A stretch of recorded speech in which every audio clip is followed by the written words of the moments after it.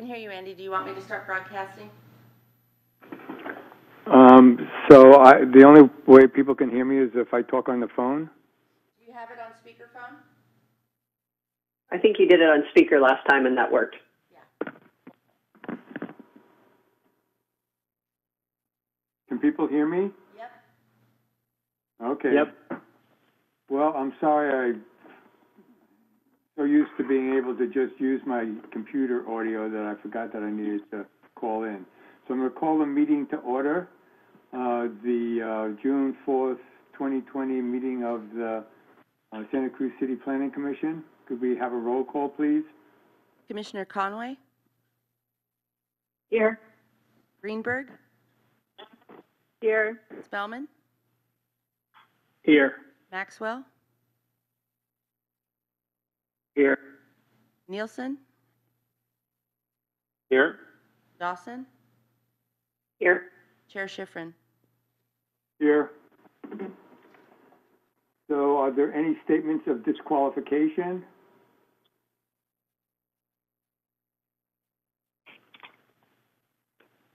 Hearing none, are there any members of the public on the line who might want to do oral communications?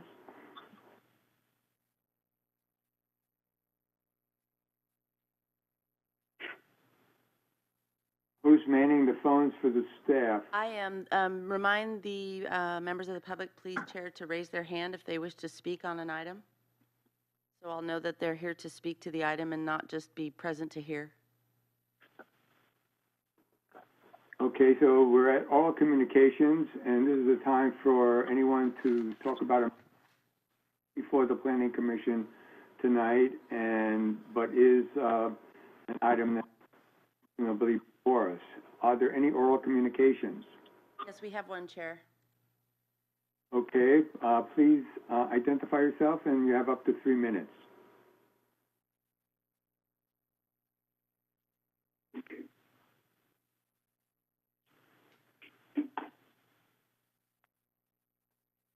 I see that the attendees raised their hand, but they're not. Person calling from the 916 number, did you wish to speak at oral communications? Talk. Thank you. Only a comment when needed on Carbonero. Okay, thank you. There are no other speakers on the line, Chair. Okay, move on to announcements. Are there any announcements? Are there any presentations? I haven't heard of any, so I assume there aren't. We'll now move to the approval of the minutes. We'll go first to the approval of the minutes of April 16th, 2020. Are there any comments on the minutes? Somebody like to move approval of the? I have a question. I just have a quick question. I'm wondering if I'm not reading this properly, but let's see. For the Arrett Circle item that we heard, I'm not sure if it looks like there was 2 motions within that and with an action, but there was only 1 action. But I saw 2 motions, but only 1 action. So are we missing an action here in terms of the actual vote for the item? I'm glad you mentioned that, because as I remember it, there was a motion and then there was an amendment to the motion, and that was then accepted into the motion with some jiggling. But the minutes do not reflect that. I should. Is that how you? Well, it appears that it appears the amendment may have made it in there, but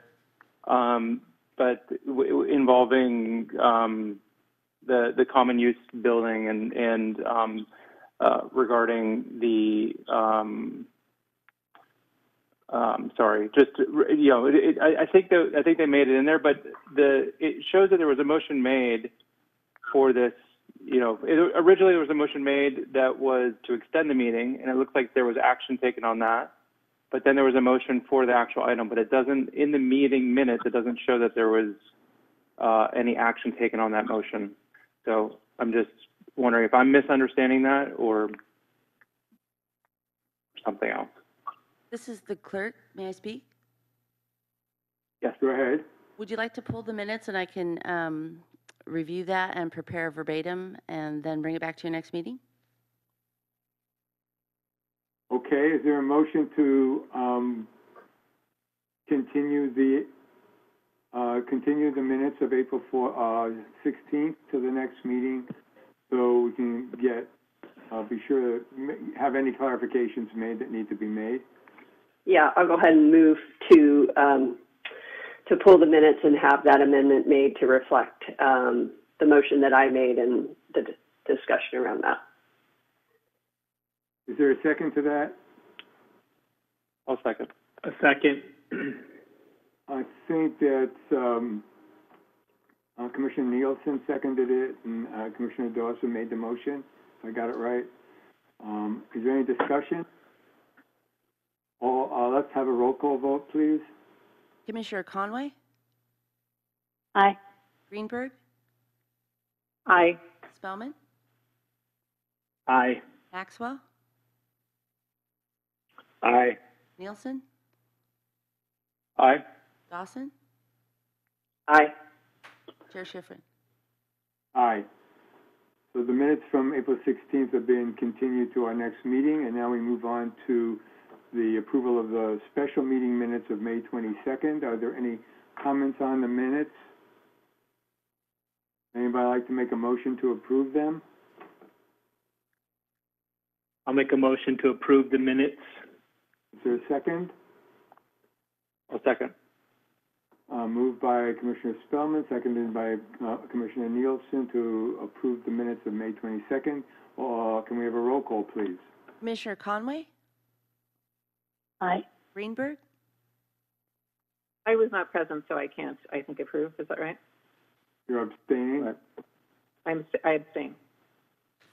And Commissioner Spellman? Aye. Maxwell? Aye. Nielsen? Aye. Dawson? Aye. Chair Schifrin? Aye. We don't have a consent agenda, so we'll move to public hearings under general business, 238 Carbonera Drive. Could we please have a staff report?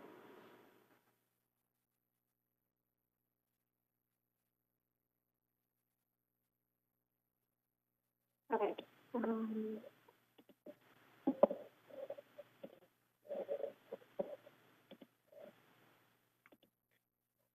Okay. Hi, everybody. Can you guys all hear me okay? Yes. Yes. Okay. Okay. So this is, I'm Clara Spanger, Senior Planner. This is a project for a single-family home at 238 Carbonera Drive.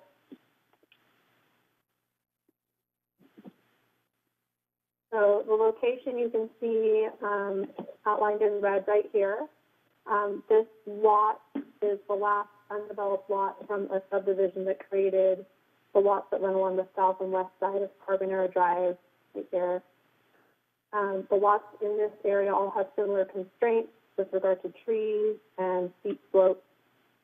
The west side of this site, or kind of the west and south side of the site, and west of the other houses is a large parcel that's owned by the city. That parcel includes Carbonera Creek, which you can see running through the west side of that lot, so pretty far away from the site in question. The other houses that have been developed within this subdivision are pretty much all 2 stories tall. They range from about 2,500 to 3,000 square feet in size, and they're all located on or adjacent to steep slopes. So this site is 16,920 square feet. The zoning is R17, which has a standard lot size of 7,000 square feet and accommodates single-family residential development.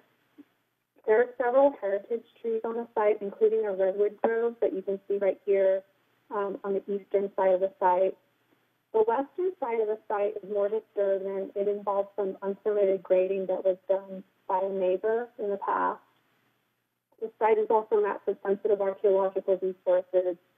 However, an archaeological investigation found there is a very low probability of resources being present on this site. Much of the site is also steeply sloped. And the proposal is It's to okay. construct a 3,200 It's okay. He'll come. foot, 5-bedroom, single-family home.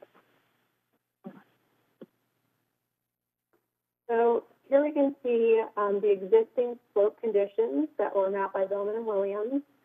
The orange areas indicate slopes exceeding 30%, and the gray areas indicate slopes exceeding 50%.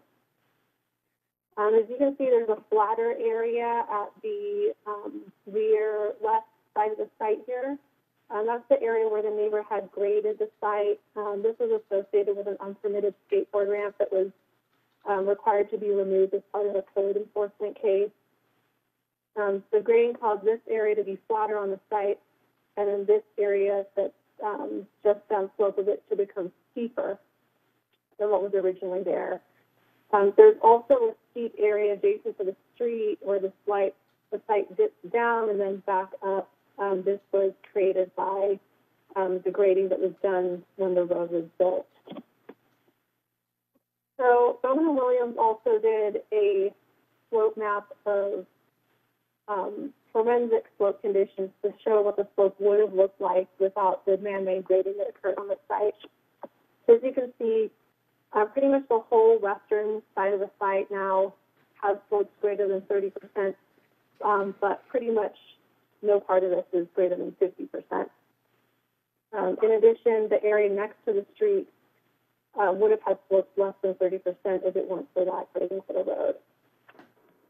So zoning ordinance section 24-14-031 exempts minor sloped landforms from the provisions of the slope ordinance. This is important in this case because the slope ordinance requires the net lot area to exclude areas of 30% or greater slope, and it also prohibits construction on slopes over 50%. So the forensic slope survey shows a net lot area of 3,983 square feet. That's still less than the 7,000 square feet for a standard lot in the R17 zone district. So that means this lot is considered substandard for net lot area, and a design permit is required to build a house. Design permit findings will look for a house and site plan that has a consistent design that's appropriate given any site conditions such as topography and is compatible with the surrounding area. You can see on the slope survey the outline of the driveway right here and the proposed house behind it. As you can see, under natural conditions before the man-made grading was done, this entire area has slopes less than 50%, which means it would not be prohibited to build at this location. But it does include slopes over 30%, which means that a slope variance is required to build a house. So to meet the findings for slope variance, you have to show that an exception to the slope regulations is needed to allow the property owner to exercise their property rights, and also look at things that, such as the site plan providing an appropriate amount of landscaping and usable open space. So as you can see, in this case, there's so much slope on the property that it exceeds 30%. It would be virtually impossible to construct a house without going on or within 10 feet of the 30% slope, which is the threshold for slope variance. So here's a proposal of the site layout. It's turned a little bit in the site plan. So the proposed house is on the northwestern side of the site, which here is shown at the top of the site plan. The proposal proposes to keep the existing landscaping on the site, which is kind of a wooded hillside. As you can see, the gray dots on the screen, those all represent trees. So right here we have a grove of heritage coast redwood trees located just below or just next to the house on the screen. There were also two other heritage trees, an oak tree and a California bay laurel tree within the footprint of the proposed driveway.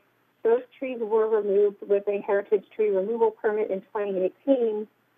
However, since their removal was related to the proposed house location, I did consider their removal in the analysis for this project.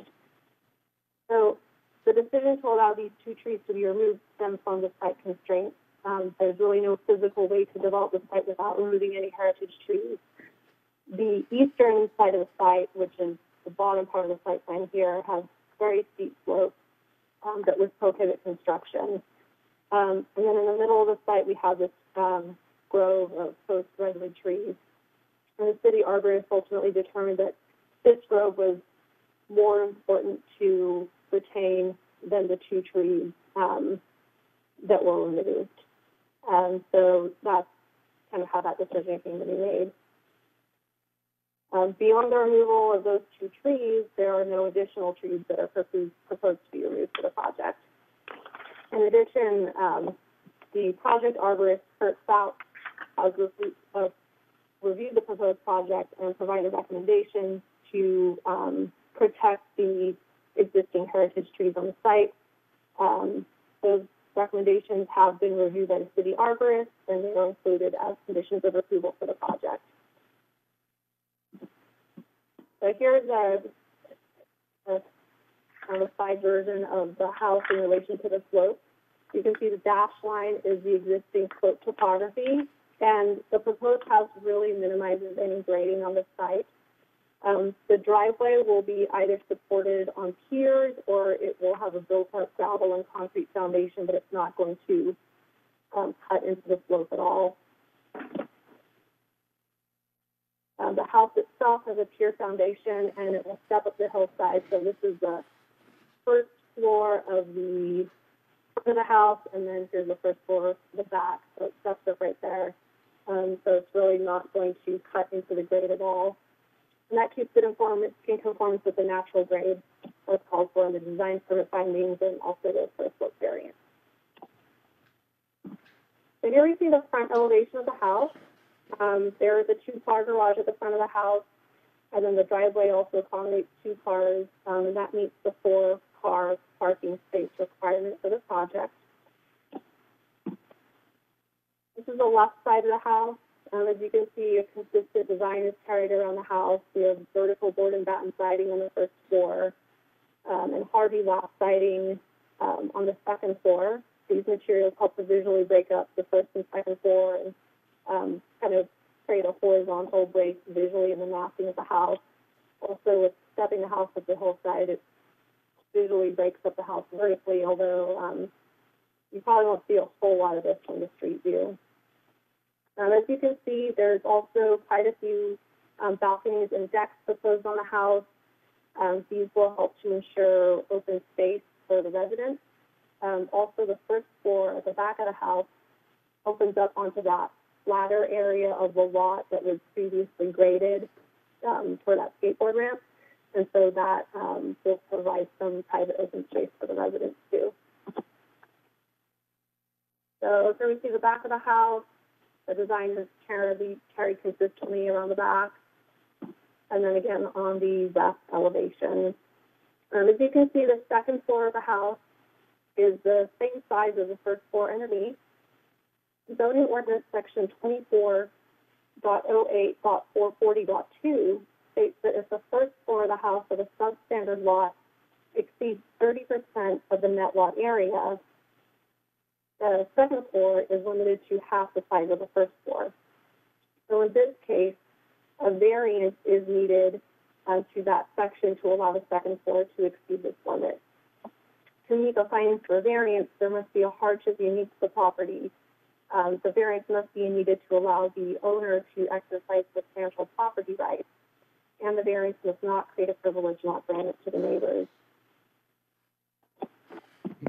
So in this case, the site is substandard because of the net lot area, not the total lot area, because of the amount of steep slope on the site, which is considered to be an unusual circumstance. The buildable area is also constrained by several heritage trees, such as this redwood grove, so that it kind of really makes it impossible due to those 2 constraints to expand the first floor of the house, which would reduce the second floor and create a better ratio. The lot itself is pretty big, at nearly 17,000 square feet, and it's in a neighborhood that has larger lots and houses that are spaced out pretty far from each other. The proposed house is 87 feet and 150 feet from the two houses on either side. And it's also buffered by the wooded environment, so there's really no questions regarding privacy between the adjacent neighbors. Therefore, any concerns associated with crowding or privacy on truly small lots, which is kind of the driving intent behind this limitation, really doesn't apply in this case. Allowing a full second floor in a house does not constitute a privilege not granted to other properties and under similar circumstances. I did some research on these 4 properties leading north and westward on Carbonera Drive, directly adjacent to this property. These lots all have a similar size. They all range from about 15 to 18,000 square feet. They have similar constraints with regard to slopes and trees. The houses are all similar in size. As a proposed house, they're all around 2,500 to 3,000 square feet. They're all constructed within 30% slope, and they all have second floors that are about the same size as the first floor.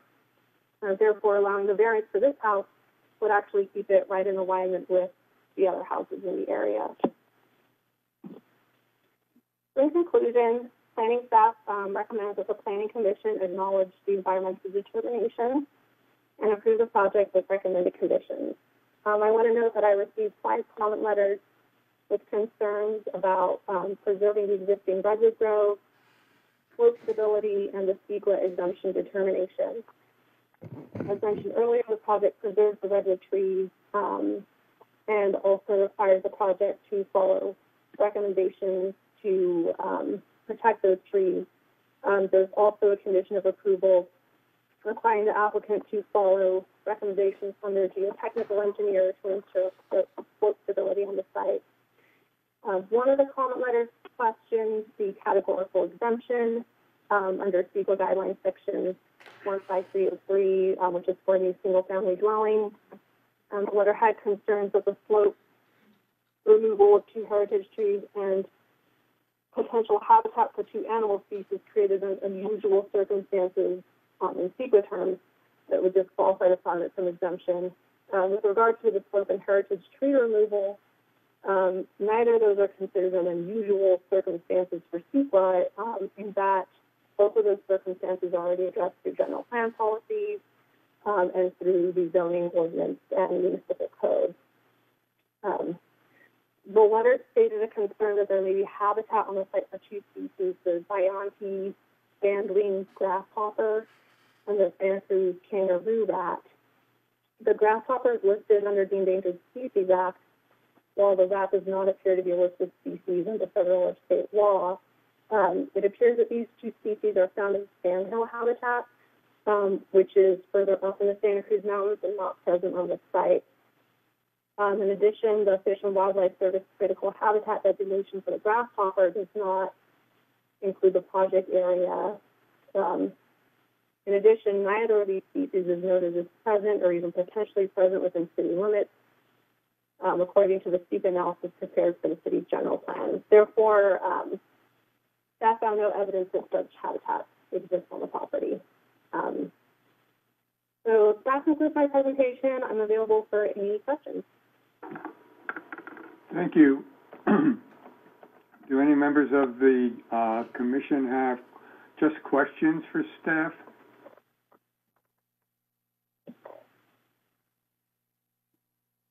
Well, I have a few questions. Let me first say that my phone has a lousy speaker, so I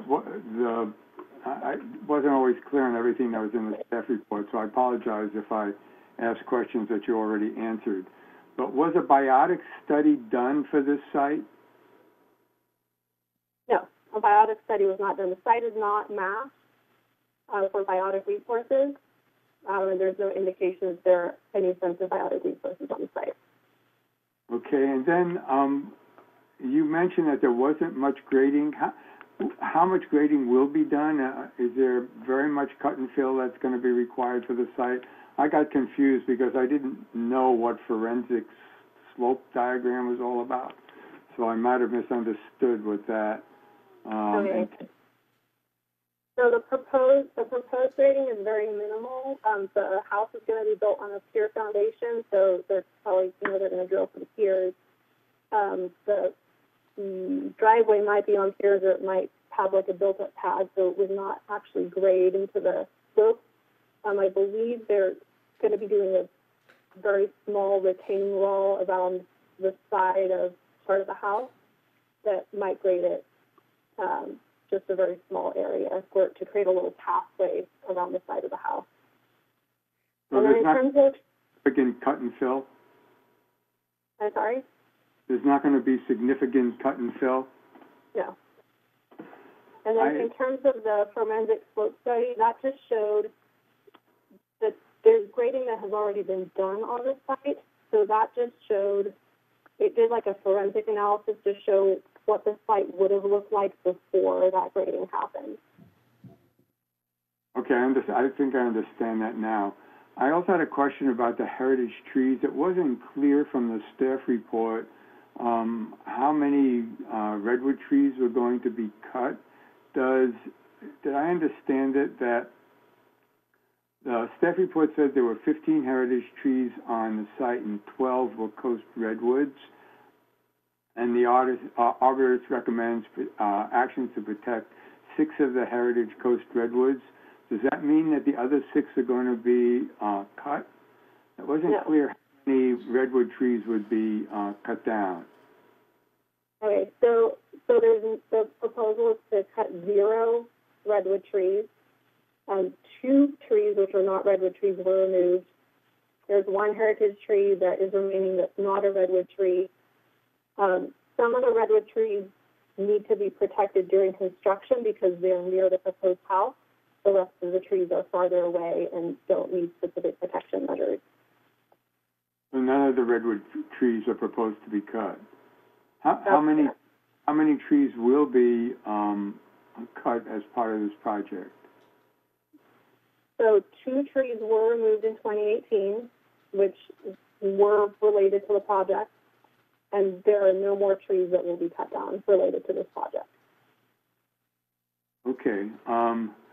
Boy, I really didn't understand the staff report around the trees. Sorry about that. Okay, if there are no more questions from commissioners, are there any members of the public who would like to speak to this item? You have 3 minutes. There is one member of the public. I'll go ahead and, I believe it's the applicant. I'll go ahead and unmute them. I think there was somebody who wanted to talk to it. Yes. Tried to talk during all communication. Yes, Chair, this is the clerk. There is one member of the public. I believe it's the applicant. You're on the line. Yes, this is Dave Morris. I'm the owner applicant of the property there. And just highlights on here that 238 Carbonero is over a 1/3 acre of land, about 16,920 square feet. It has 125 feet of street frontage. When the home is built, it'll provide an abundance of on-street and off-street parking, and this is a neighborhood of large lots with no parking congestion. All the utilities were connected to the property at the back of the existing sidewalk in 1979 when the subdivision was created. And there will be no excavation in the street to make any utility connections. All of the heritage trees will be preserved and protected as specified in the arborist report, tree preservation, as shown in the report 2J. There are 20, actually on the whole lot, the map you have shows the area of building that shows 15 trees. On the whole lot, there are 27 heritage redwood trees, 2 bay trees, and 1 heritage fir tree today, all of which will be protected. The 144-foot rear property line borders about 14 acres of open space for city property. Our landscape plan is to preserve all the heritage trees and preserve the natural setting of the property. This house design complies with all of the city council's development guidelines and staff recommendations that were made when they approved the original Carbonera Woods subdivision in 1979. Prior to that approval, all environmental concerns were addressed in great detail, and the engineers had to document that all lots were over 7,000 square feet of net lot area. But because of the grading in here, we were unable to certify that number. The house design complies with all of the, the 17 exhibits attached to this application represent the work product of reports, tests, maps, surveys, and studies completed by a long list of licensed professionals, which include civil engineers, geotechnical engineers, structural engineers, arborists, buildings designers, and surveyors. These professionals certify the quality of design and the integrity of construction of the project. In response to the letters from the neighbors and their concerns regarding tree removal, we're not asking for the removal of any of the 30 existing heritage trees on the site with this application. All existing heritage trees will be preserved and specified in the Arborist and Tree Protection Plan. The 2 trees referenced in the application for removal were actually removed in 2018. These 2 trees were removed with city arborist permit and approval and only after required public notice and completion. 1 bay was unhealthy and 1 smaller oak was removed for public safety. All fees were paid and a $300 donation was made to the planting fund. Absolutely no heritage trees were removed because of this planning commission approval. The grading in 2012, the previous neighbor at 232 Carbonera legally graded about 3,000 acres of land on 238 Carbonera to install a competition bike ramp without a grading permit or permission. The city issued a citation. This required him only to do erosion control and did not require him to return the property to its natural slope, as shown in Slope Survey 2B. The natural slope had to be recreated by the engineers and surveys in a forensic topo map to show the grading concerns referenced in the neighbor's letter to the Planning Commission today was not the natural slope of the property, and the 50% slopes did not exist prior to the illegal grading done by others, as shown in attachment 2C. The house plans for 238 Carbonera include grading plans that address and mitigates any potential negative grading issues, and every effort and expense has been made to create a natural setting and a home that the neighbors will be proud of. Thank you. Thank you. Is there anyone else that would like to speak to the commission on this item?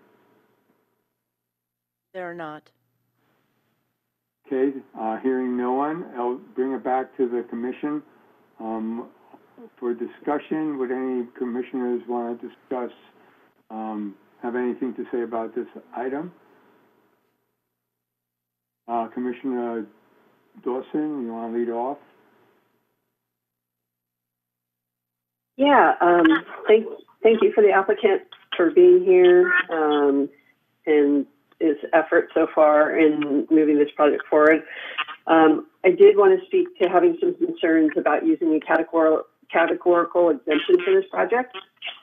In my day job, I help builders stay in compliance with water quality regulatory requirements, and part of that is developing and implementing stormwater prevention, pollution prevention plans. A big part of that is erosion. And I've also been an ecologist for California State Parks, so I brought some of that experience when I went up to the site and looked, and I do have some concerns. I think there are unusual circumstances and potentially significant impacts for this project, environmental impacts, and I think that it's important that it get a full review. And I think it makes those concerns make it ineligible for the categorical exemption. As far as looking at the forensic grading report, as staff just mentioned, even if you go back with that reconstructed slope, there is going to be construction on 30 to 50%. That's why they're applying for the slope variance. And best practices when there is a variance for existing regulations is to have the fullest extent of review. And the staff report itself actually calls out this project as having unusual circumstances. But really my primary concern, and I'm going to bring up a slide to share with everyone here, is related to the environmental components. If you look at the slide, is everybody able to see this slide? I can see it. Yes. Okay, great. If you look kind of in middle right, kind of just to the left of De La Viega part, there's an icon there with a little white dot. That indicates 238 Carbonera. And what we're looking at is the United States Fish and Wildlife Service critical habitat. And so Zyanthi banded, bandweed grasshopper, Santa Cruz tar plant, marbled murrelet, and robust spine flower, these are all within a mile of the project designated critical habitat. So I believe this supplies significant, substantial evidence that, you know, there could be a likelihood that one of these critters or plants may have moved into the area. And so I'm really interested in having this have a biotic survey so we can just make sure that this development is going to not have any unintended consequences for the environmental habitat. So I believe that the staff report has not provided substantial evidence that this project should receive a categorical exemption. I feel like there's substantial evidence actually that there are unusual circumstances as called out by the staff in the report. And I just want to make sure that this goes through the normal environmental review process and that there's a biotic study, and based on those data goes through the normal process, whatever may be found there. So at some point I'd like to make a motion in that direction, but I think I could hold off making my motion until we hear from other commissioners. Why don't, go ahead. So, Commissioner Spellman, did you have your hand up as well? Yeah, thank you. Yeah, thanks for that information. Yeah, I think the project is, given the site constraints of the project, has been done in a sensitive way. I think I've been convinced that we don't have a CEQA issue as it relates to the slopes on this project. And given the minor cut and fill disturbance of that existing soil, I'm pretty confident that there's not going to be that much disturbance out there. I don't have knowledge of the habitats that you mentioned. And I do believe there was a full-blown study done back in 1979 when the subdivision was created. So I'm curious if your opinion would be that since that time, the habitat would have changed significantly to warrant further review. That's pretty much what I have to say. I think it's a very similarly designed home to what's in the neighborhood, and I would support the development of the project. Okay, thank you. Other commissioners would like to, any comments? The comment I would like to make has to do with the vegetation on the site. I understand what staff is saying in terms of previous studies and the fact that there's no mapped special status species. But from my point of view, there are two justifications for doing a biotic study. One is that the site is adjacent to a large parcel of open space land that the city owns that's in its natural state, and the use of this property, the development of this property, could affect the city's open space. But what seems even more significant to me when I went out to look at the site was that this site seems to be the only site nearby that has redwood trees on it. And so it seems to me what we have are two vegetative types right adjacent to each other, which often leads to, you know, different kinds of biotic responses. So I think just to be on the safe side that there aren't any negative environmental effects to biological resources, I would support doing a biotic study. So any other commissioners? Commissioner Nielsen, you had your hand up. Go ahead. Yeah, I have a question, I guess maybe for staff, in terms of what the normal review process is on this. So if it's not, if the site is not in a mapped area, is therefore a biotic study not required? That's our typical process, yes. Okay, so that is the normal review process. That's correct. Okay. Okay, thank you. If I might add to what Ms. Stanger said, the sensitivity maps that we currently have in our general plan are based on what I would consider to be very robust biotic analysis that occurred as part of the EIR that was prepared for the general plan. So there was a lot of background studies reviewed in defining and mapping those sensitive areas. I'll also state that upon receipt of the correspondence from one of the neighbors that expressed concern with the potential for the Zayani band wing grasshopper and the Santa Cruz kangaroo rat being present on the site, both Ms. Stanger and I did some background research, and it appeared that those two particular species also depended on the soil substrate, and the area that they were focused in was out in the area between Scotts Valley and Felton, where there's a high concentration of sand. So, you know, from time to time, even though a report's not required because of mapping, if someone from the public alleges something, we do look into it, and we did in this case, and we just didn't find any reason to require a biotic study. Commissioner Dawson? Yeah, I just wanted to respond to a few things. First, Commissioner Spellman asked a question about the comprehensive study that when the subdivision was originally made in 1979. We all know that there are well-documented changes in our environment due to climate change impacts. And one of the ways that's affecting both plants and animals is the fluctuations in temperatures and the extremities, and how long those extremities last has changed significantly over that time.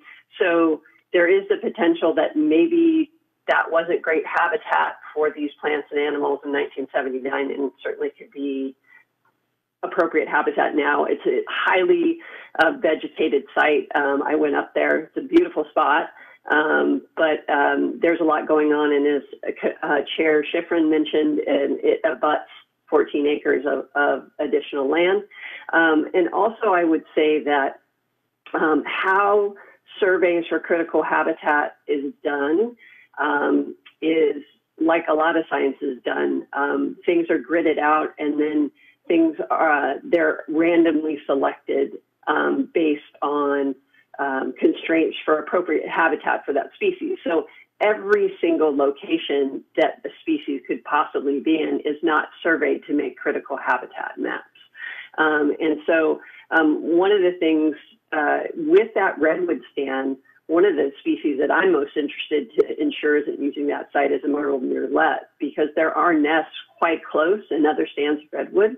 And it's kind of prime habitat for that species on there. So again, I think I agree with what other commissioners have said about addressing some of the other issues, but just having a biotic study to ensure that there aren't impacts and there aren't any special status species, I don't think would would necessarily hold up the project, but it would ensure there would be any mitigation if there needed to be, and if not, it could go along at pace. Thank you. Conway? You have to unmute yourself. There we go. All right. Can you hear me? Yes. Yeah. Yep. Okay. So thanks for the information. We have staff saying that this project meets the standard and there's been adequate review. There's been a suggestion that additional review beyond that may be appropriate. I am wondering, what is the impact to the project to do these additional testing? I realize that there's some question, are they necessary? One does want to err on the side of protection if it's, if it's a benefit. What's the cost to both the project and to the timeline? And is it a reasonable thing to require an additional test to, I think the applicant said that there were 17 studies and tests that were attached. But I guess that's my question. Is this a reasonable additional request? I guess I'd ask Mr. Marlett.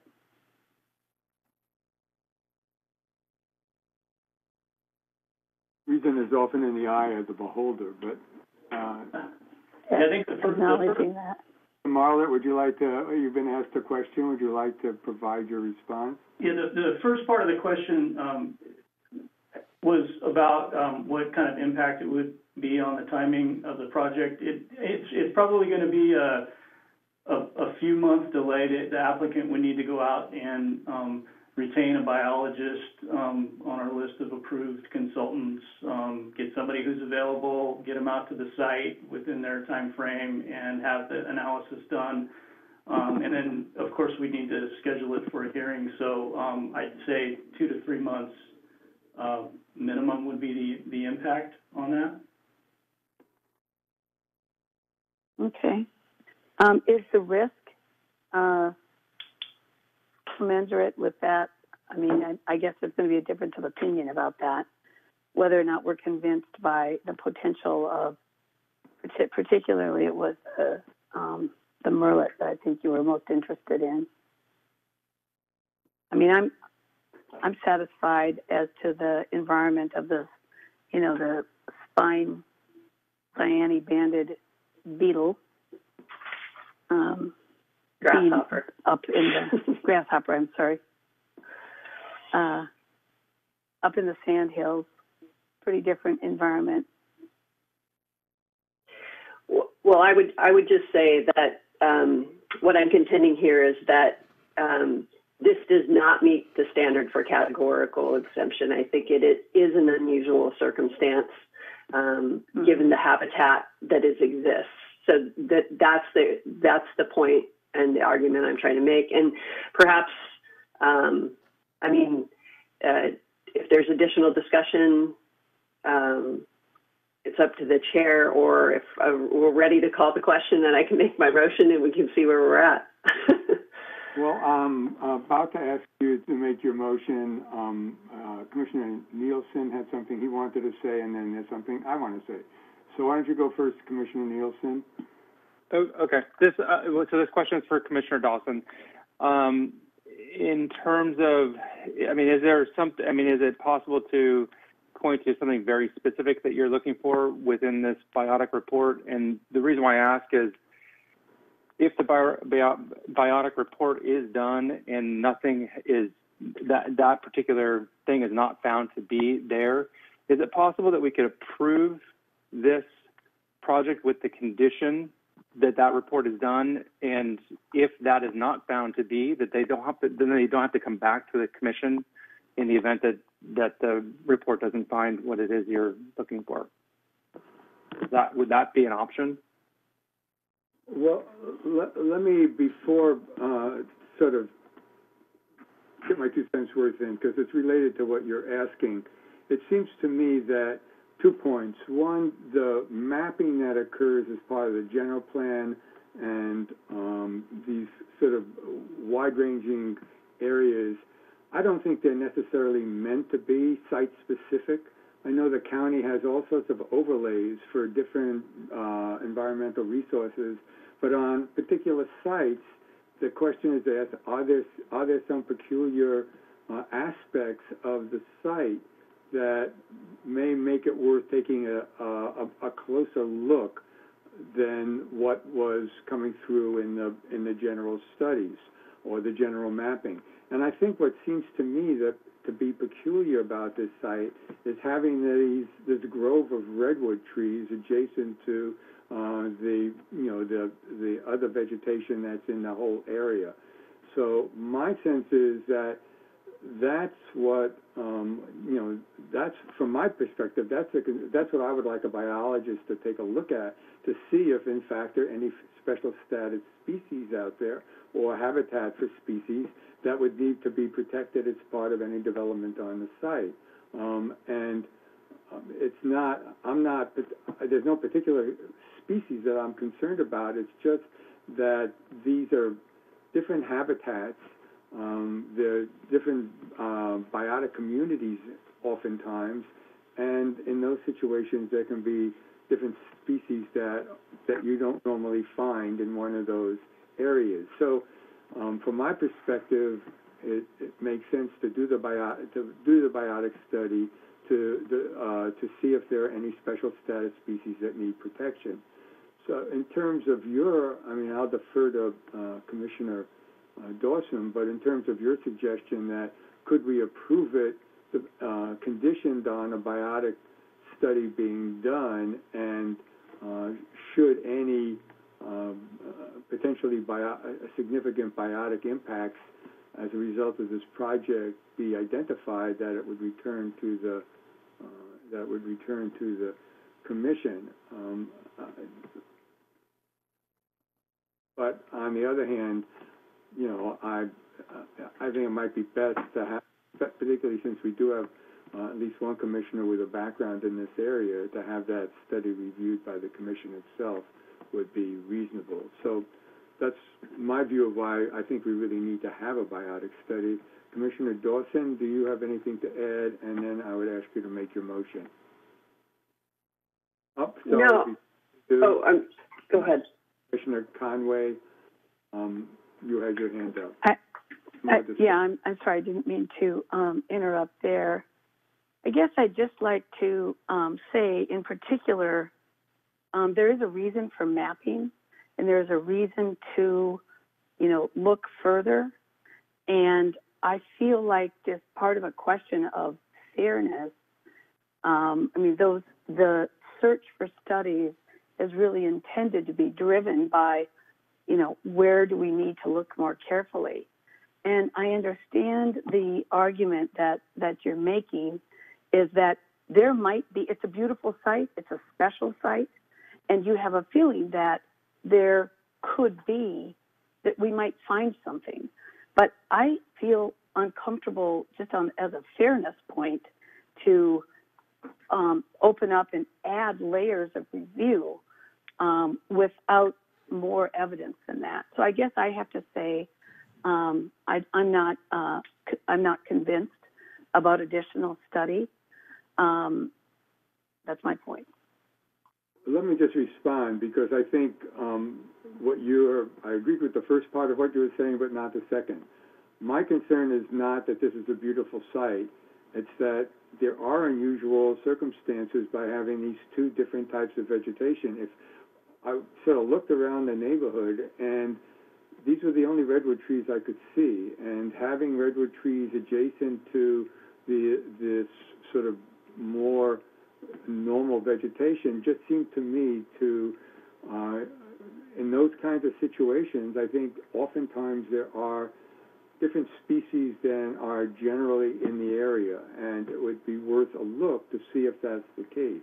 So it's not a question of, this is a beautiful site, so let's make the applicant spend more money. It's a question of there do seem to be some big, biotic differences between what's going on in this site and what's going on in the general area, and it just seems reasonable to ask that be looked at in order to determine whether there in fact are any special status species that are existing in this what I think is an unusual part, at least for this neighborhood. So, Commissioner Dawson, I'm sorry I held you up, but do you want to say anything else or make a motion? Yeah, I just want to just kind of sum up and say that I'm making a science-based argument. It is a fact that redwood trees about that far from the ocean are habitat for nesting murrelets.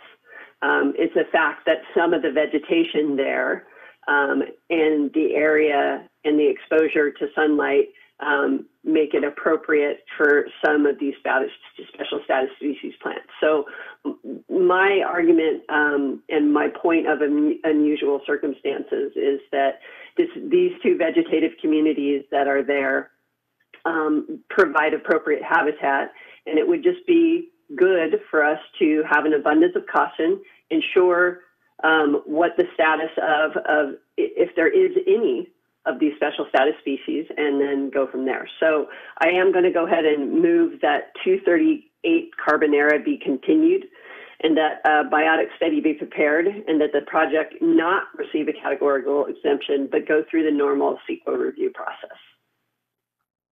Is there a second? I'll second that. Could I if I can ask a point of clarification on that motion. So hypothetically, if the biotic study gets prepared and the conclusion is that there are no sensitive species on the site, I don't see why there would be a need to do any more environmental review beyond that, beyond the categorical exemption. Yeah, thank you. I was going to ask for whether the maker of the motion would be willing to, given the importance of the biotic issues in terms of the categorical exemption decision, whether at this time you'd be willing to amend your motion to just continue the item for a biotic study that would then return with the item to the commission, and hold off a decision on the categorical exemption until we know the results of that study. Would that be acceptable to you? Yeah, that's fair. So I move to amend that motion so that... Amend it to ensure the maker. Or if you agree to just continue that item, biotic study, and have it returned to the commission, that's sufficient. Okay, yes, I agree to that. Okay, is there further discussion on the motion?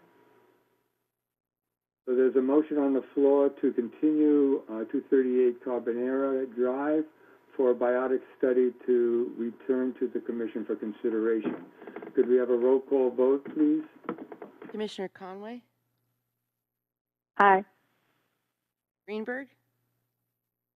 Aye. Spellman? Aye. Maxwell? Aye. Nielsen? Aye. Dawson? Aye. Schifrin? Aye. The motion passes unanimously. Thank you very much. We'll move on to the next item on the agenda, which is 600 Encinal Street. Could we have a staff report, please? Yeah.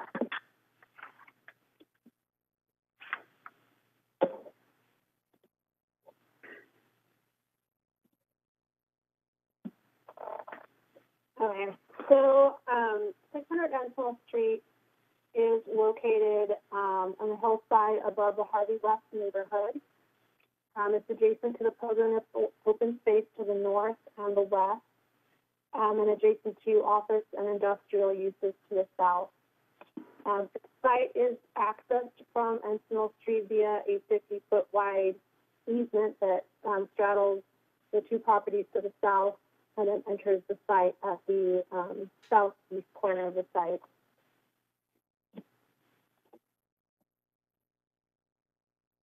So here's a more close-up of the existing site. It's 13.5 acres in size. The zoning is RS2A, which is residential suburban zoning with a minimum lot size of 2 acres. The general plan designation is very low density residential, which accommodates single-family residences on larger rural lots. The site is currently developed with 3 houses, which I've identified with these yellow stars.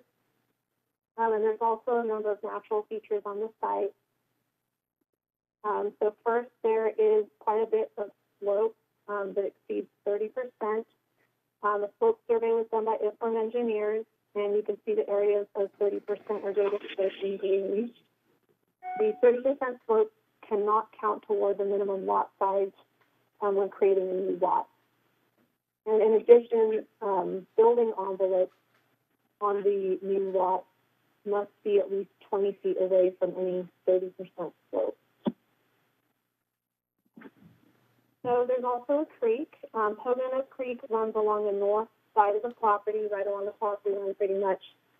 And you can see the creek setback area in blue.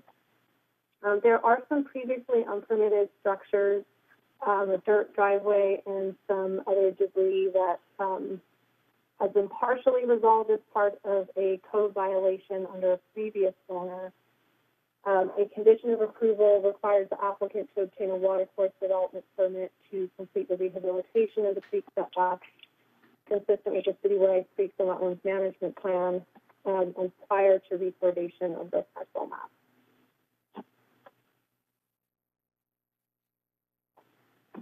There's also some different habitat types on the property. So in the purple down by the creek, we have riparian woodland. There's also a redwood grove, kind of right here in the north part of the site. And then down on the southern part, we have coastal prairie habitat and needlegrass grassland habitat. There's also quite a few heritage-sized trees on the site, and the trees are identified on this map. You can kind of see the tiny little dots with the numbers. And those are all the trees. So the proposal is to demolish one of the 3 dwellings and to divide the site into 4 new parcels.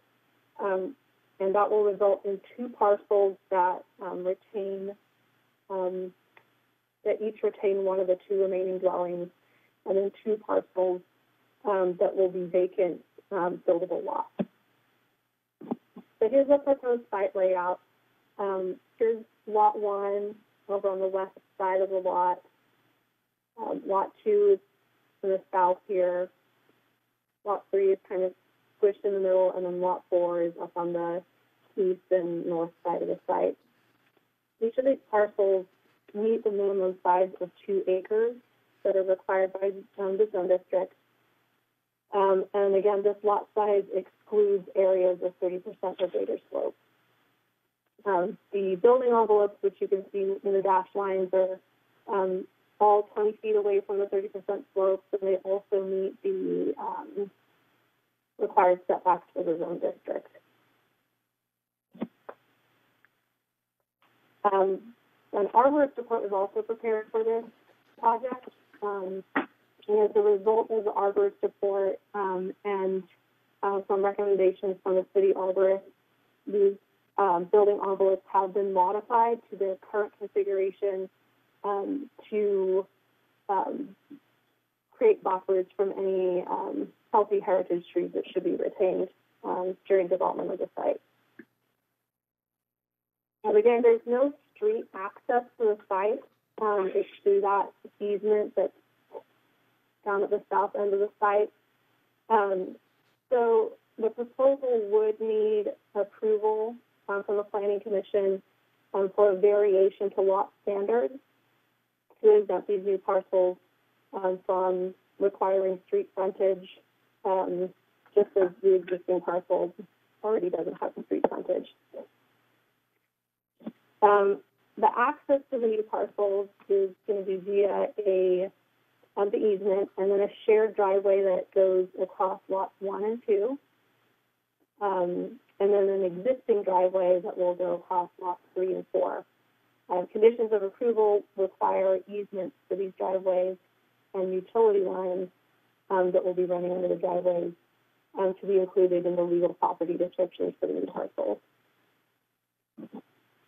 So here's a close-up at the proposed new driveway for lots 1 and 2. It cuts through about 162 square feet of land that has slope exceeding 30% in slope. That's shown in the tiny little green areas that you can see on the screen here. A slope variance is required for driveways that encroach on or cut through a 30% or greater slope. To meet the findings for the slope variance, the project must show that there is a hardship peculiar to the property, that the variance is needed to exercise substantial property rights, and that the proposal conforms to the topography and provides open space as much as possible. So in this case, the steep slope on the site create a unique situation on the property where it's really not possible to construct a driveway without, I mean, this is about as good as they could get without cutting into the slope a tiny little bit. Access to lots 1 and 2 is a substantial property right. You need to be able to access your lot if you own a lot, and the driveway provides that access. The driveway is also required in order to meet fire access requirements, and they require a fire access road with a slope no greater than 20%.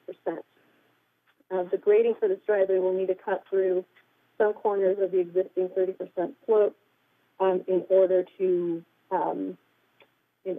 keep the actual slope of the driveway at 20% or less.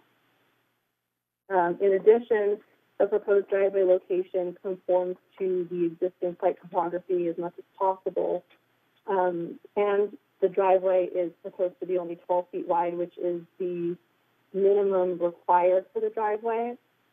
So that really minimizes the amount of grading needed within a 30% slope and the amount of disturbance of the open space.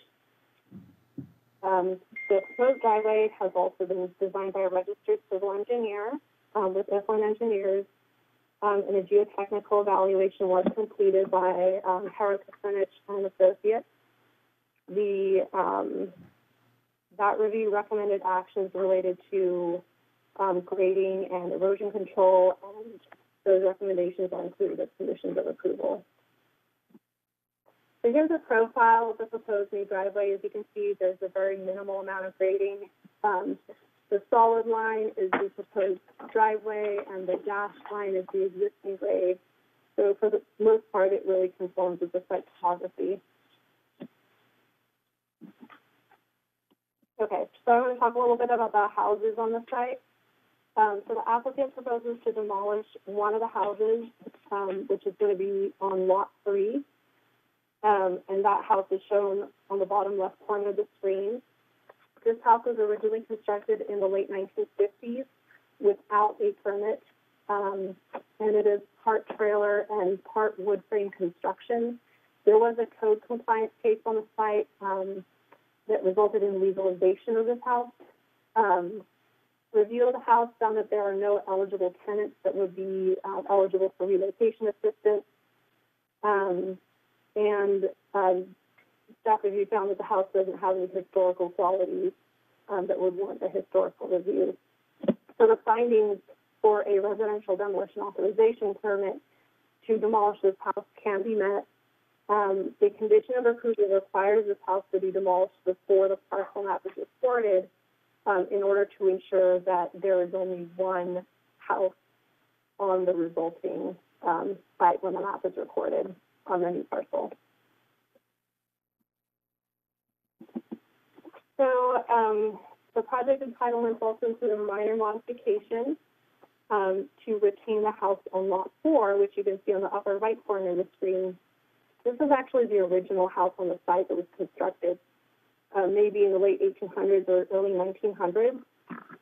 A condition of approval for the second house on the site, which was approved in the late 1950s, required for the first house be demolished. However, the first house was never demolished. This house is in good shape, and there is no need to demolish the house at this point since it will be on a stone lot. So for environmental review, an initial study and a mitigated negative declaration were prepared for this project. There were potential significant impacts found related to biotic and geologic resources. The big one is the impact to the coastal prairie and needlegrass grassland habitat.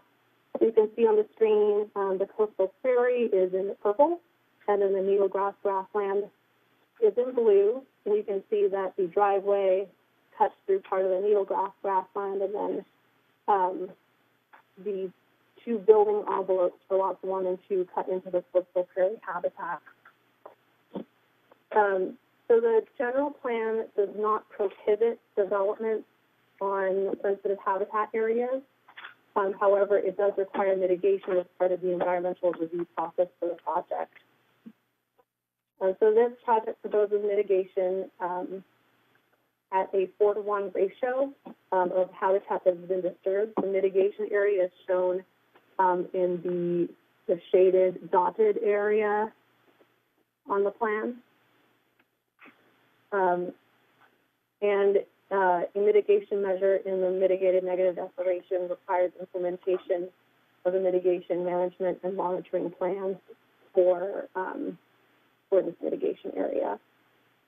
Other mitigation measures in that document include those to protect bats and birds, and also to prevent erosion during construction of the road, or the driveway to lots 1 and 2. There was a public review period for the mitigated negative declaration that ran from March 30th through April 28th. The city did not receive any comments from the public or any other government agency during this time. So in conclusion, staff recommends that the Planning Commission acknowledge the environmental determination of the mitigated negative declaration and approve the project with the recommended conditions. This concludes my presentation, and I'm available to answer any questions.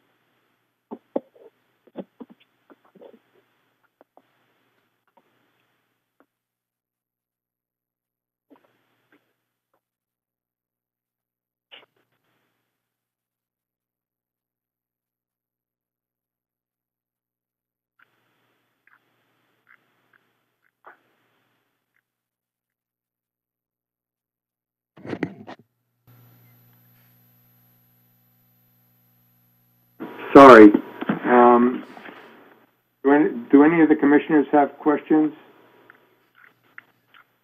Is there anybody from the public who's here to testify? I don't see anyone raising their hands, Chair. Oh, wait, there's one. Okay, please announce yourself, and you have 3 minutes to testify. Welcome. Hi, this is Eric Barbick. I am a member of Coastal Asset Holdings, LLC, which is the applicant here. I won't waste 3 minutes of everybody's time. Just wanted to thank staff. This has been a long, arduous process on this property with all the constraints and challenges that we've faced, and tried to keep it the property in its natural state as much as possible. So here to answer any questions if there's anything that we can help assist in helping educate you guys on it. Thank you. Thank you. Is there anyone else? Okay, I'll close the public hearing and bring it back before the commission. Just say before I ask for discussion that I had some concerns at the beginning when I first, actually with the mitigated negative declaration, and then with the staff report, and I want to thank staff and the applicant for giving me a tour of the property so I could actually see what was proposed, because there really wasn't much visibility of the site from outside of the property. So my major concern was the proposed houses would be visible from Poganip, but having gone out to the site and looked at the vegetation, I don't think that's going to be the case. And I do recommend, as I remember houses will need design permits, and they will be very visible from Harvey West. So I think that, I would expect that the plans would do what they can to blend into the hill, but into the hillside, and the landscape. But I don't have any objections to this, and feel supportive of the staff recommendation. Are there any other commissioner comments? Seeing none, would somebody like to make a motion to approve the staff recommendation? Commissioner Spellman, did you have a comment? Yeah, I just wanted to make a quick comment. Obviously, this is a very unusual site, lots of challenges. I sort of see this, what I would consider minor development, as a win-win for the city from a public safety standpoint, to be able to get fire trucks back into that area that has been impacted in the recent past with fire scenarios going on. We know that the area off of Golf Club Drive, just on the other side of the creek, is limited in its access from the fire department because of the low trestle there. So if and when something happens, there's still going to be significantly limited access. So I think it's trying to take a very challenging site and I think ending up with a positive solution for everyone. So I'm in support of the project. Would you like to make a motion, or somebody like to make a motion to approve the staff recommendation? Yeah, I'll make a motion to approve the staff recommendation. Is there a second? I'll go ahead and second that. Okay, a motion by Commissioner Spellman, seconded by Commissioner Maxwell. Any further discussion? Could we have a roll call vote, please? Commissioner Conway? Aye. Greenberg? Aye. Spellman? Aye. Maxwell? Aye. Nielsen? Aye. Dawson? Aye. Schifrin? Aye. Passes unanimously. We'll now move on to item number 5, 914, 916, Seabright. Can we have a staff report, please?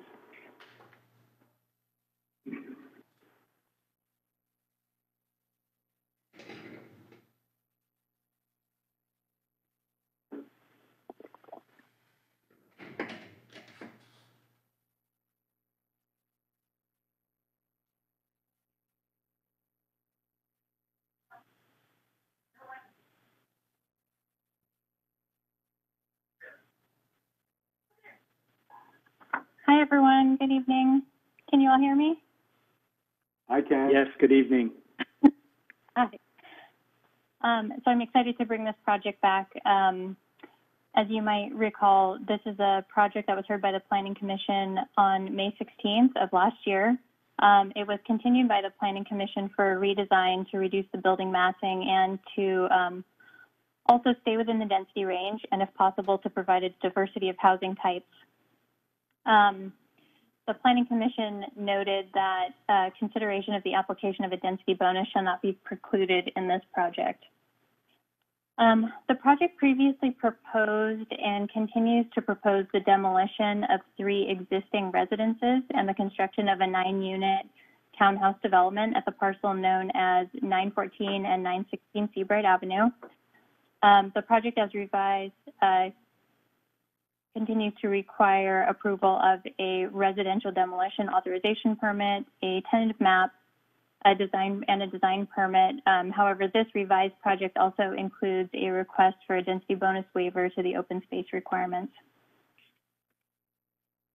This is the project site. It's located on Seabright Avenue, has access from Seabright Avenue and from the cul-de-sac at the terminus of Sumner. The parcel is not within the boundaries of the Seabright area plan, and it's within exclusion area A of the coastal zone, and is eligible for a coastal permit exclusion. The site zoned RL, which is a multifamily low density district, and it's surrounded by other parcels that are also in the RL zone district. This is just an aerial photo of the property showing the existing development. There are there's a duplex unit at the front that consists of 2 one-bedroom units that face Seabright. And then towards the rear, there's a 2-bedroom cottage. There's also various fruit trees on the property, but no trees that would qualify as heritage trees. Here's a photo of the existing duplex facing Seabright, a panoramic view showing the properties to the north and south. And then this is another photo of the property to the north. And then this is the view of the project site from Sumner Avenue to the right. That's a newer ADU that was constructed, and then a single-family residence on the left. And then this is just a view of the project site and the trees that are there, and then the cottages further up.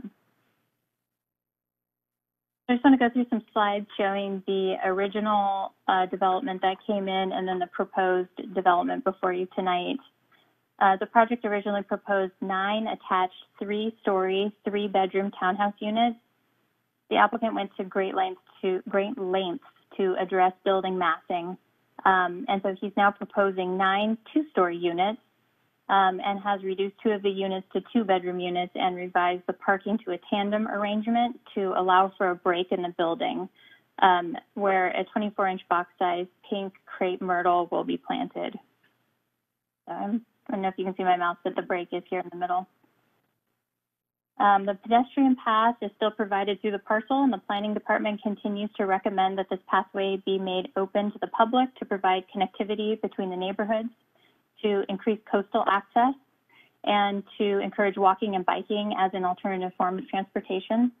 Because the pathway will continue to be located on private property and not within a public access easement or a public right-of-way, the building department determined that the accessibility requirements shown in the original proposal are not required. The access point at Sumner continues to be gated and would only be accessible by emergency vehicles and sanitation trucks.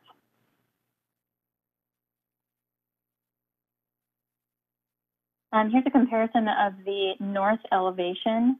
Additional changes were made to allow for greater compatibility with the existing surrounding neighborhood and also to assist in reducing the building mass.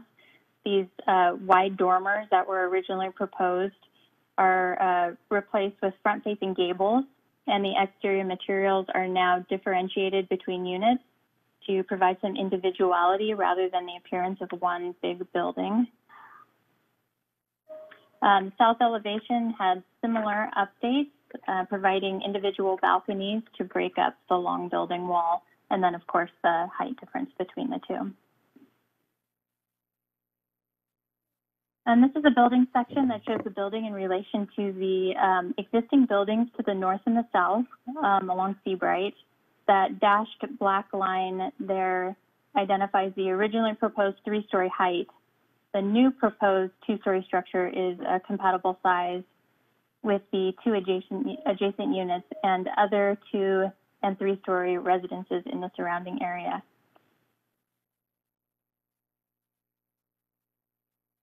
So this image also shows the height difference that they're proposing. That red dashed line shows the 30-foot height limit measured to the midpoint of the roof line on the original proposal and measured to the roof peak on the project that's before you today. The applicant also submitted a revised shadow study. This was based on the revised height of the development. The shadow study looks at impacts during the morning and afternoon of the summer and winter solstices and shows that there are limited impacts on property to the north. We expect some shading impacts to occur with an urban infill project, but this proposal limits these to the greatest extent possible. It locates the development at the south side of the property and provides a 20-foot setback to the north property line. And then the reduction in building height also reduces shading impacts on the north adjacent properties.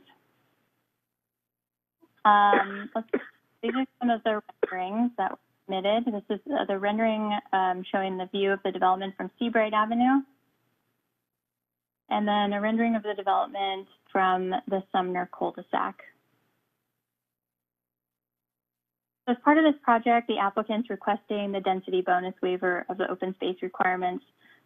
The project is deemed complete prior to the adoption of the current inclusionary ordinance that requires 20% of the project to be provided as, excuse me for a minute.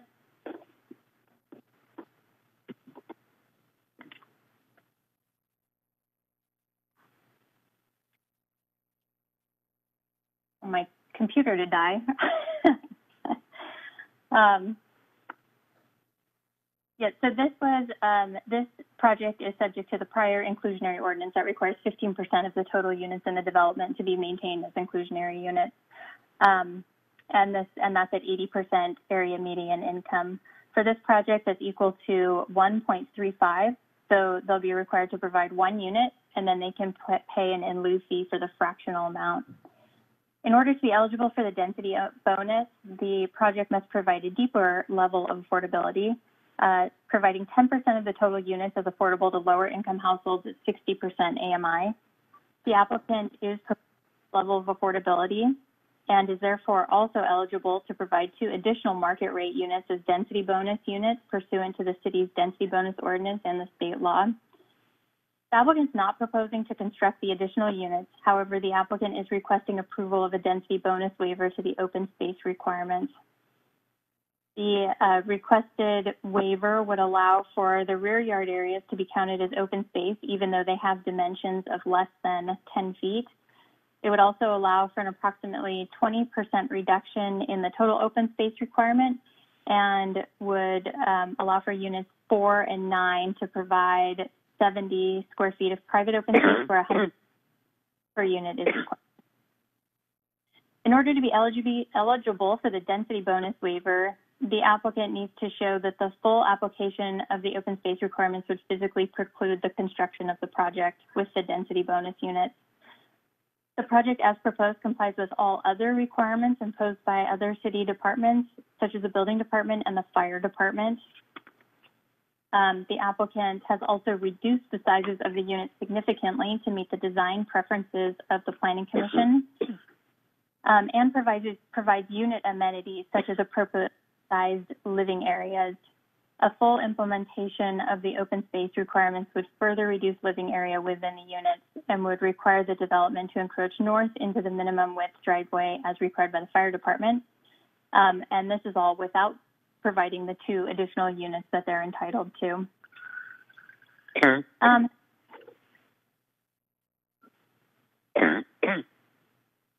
We obtained the advice of the city attorney because there's very little direction regarding the definition of physically precludes. The city attorney's memo is attached to a report. It indicates that features such as ceiling height are considered to be amenities that are not intended to be stripped of a development that would provide affordable housing under the density bonus ordinance.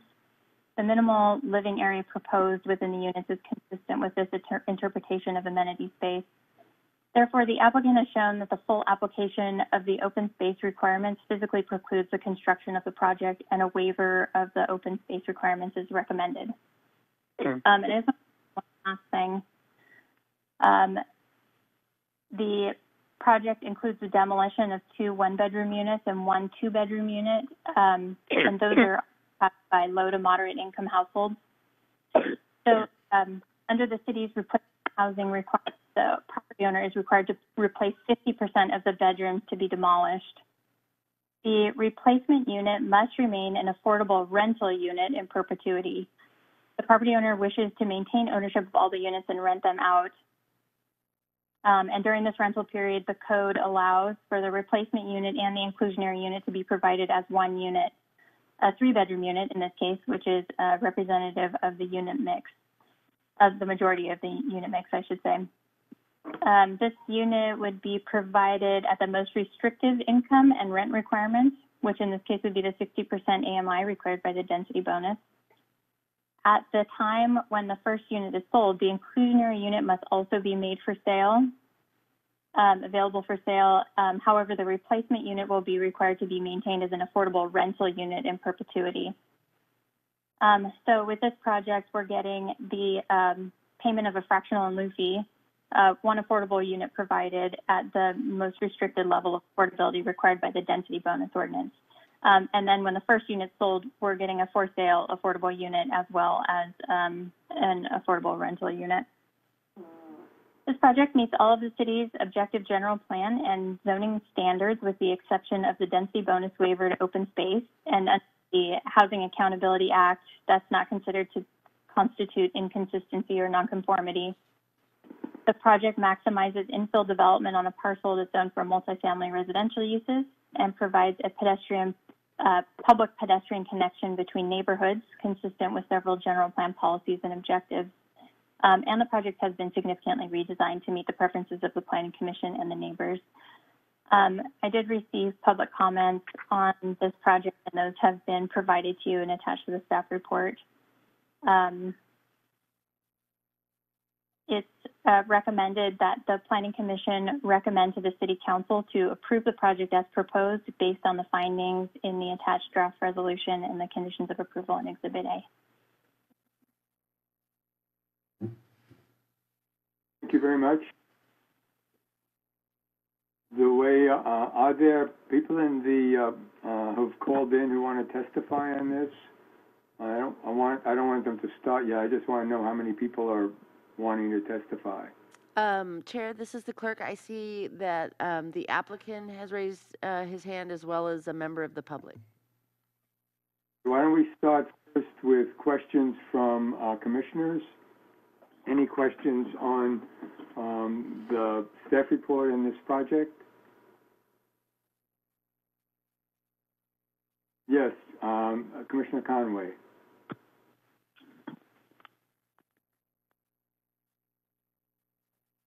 I just have a question about the way the affordable housing is provided. I don't think I've seen before. We've certainly seen plenty of projects that are mapped that are intended to be rented for a period of time, but I don't know that we've seen it before where one of the affordable units was going to continue to be rented. And I think it's actually a pretty good solution to getting some deeper affordability, or at least potentially a good solution. I wonder if there's any question about ongoing management of that unit in the future. So when the rest of the units sell, that one is going to continue to be held, by whom and what's the management plan? We haven't received any formal statement about how they're going to manage that unit from the applicant, but it's possible that they could handle that. Will probably require that a management company is responsible for it. It's also possible that potentially one of the owners could buy that unit and be responsible for the continued rental status as well. Does the city certify the eligibility of the occupant? I know they do. I'm not exactly sure how they do it. Or is that good? Well, both of the units would be covered under a affordable housing participation agreement. So I would assume it would get into that level of detail. Okay. Thanks. That was my only question. I have a couple of questions. One has to do with the access from Sumner. It sounded from the staff report as if what was being proposed was only emergency vehicle access and not pedestrian access that was available all the time. Could you clarify that, please? Yes. Vehicular access would only be allowed for emergency vehicles and sanitation trucks, but we do have a condition in the report that we're recommending that would allow for public to access the pedestrian walkway to have through access. So the pedestrian walkway would remain open to the public, but the vehicular access would be closed to the public. Okay, that's what I thought, but it's clear in the presentation. Then I had asked staff to put on the replacement housing ordinance because I have a concern due to the fact that we're ending up losing 3 affordable units and for an uncertain period of time only getting 1 affordable unit. So I would like, if you can, to put on the replacement housing ordinance and ask that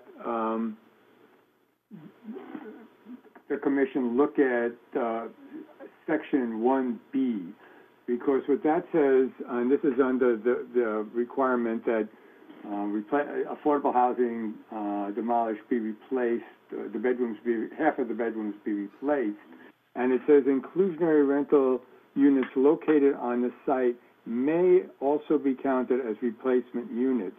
And to my mind, that gives the city discretion to require that they not be counted as inclusionary units. And it made me think about, well, under what conditions would it make sense for the city to not allow the replacement housing units to be counted as inclusionary units? I think generally I have concerns about that, but I particularly have concerns when what the project would do is reduce the number of affordable units in the community. So I wanted to bring that to the attention of the commission, that and just check with staff that which is why it's still a question, why, if my understanding is correct, that the city, the commission can recommend and the council can require that from the beginning there be 2 affordable units as part of this project, replacement affordable unit and an inclusionary unit. Is my understanding correct? The code does say, it does use the word may. It doesn't say shall or should. It just says may. So my understanding is that it is at the discretion of the Planning Commission to allow it to be counted as a replacement unit and an inclusionary unit. I think that the applicant would probably like to address the amount of effort that they've put into addressing the design preferences of the Planning Commission and the impact of those design revisions on the sizes of the units that were proposed and how that's affected the project from a feasibility standpoint. So we might want to hear from the applicant on that as well. I'm sure we'll definitely hear from the applicant on that and anything else that he wants to tell us about. I just wanted to clarify that point, what the discretion of the commission was in responding to the staff recommendation. Okay, I don't think I had any other questions at this time. Are there other commissioners with questions?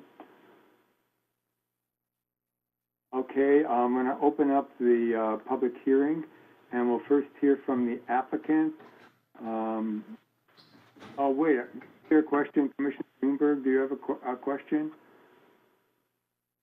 Yeah, I just want to, and maybe this is something for the following discussion, but just to clarify the recommendations that the commission made originally had to do with questions of the size of the units and the diversity of the size of the units, not only from a design standpoint, but I believe also from an affordability standpoint.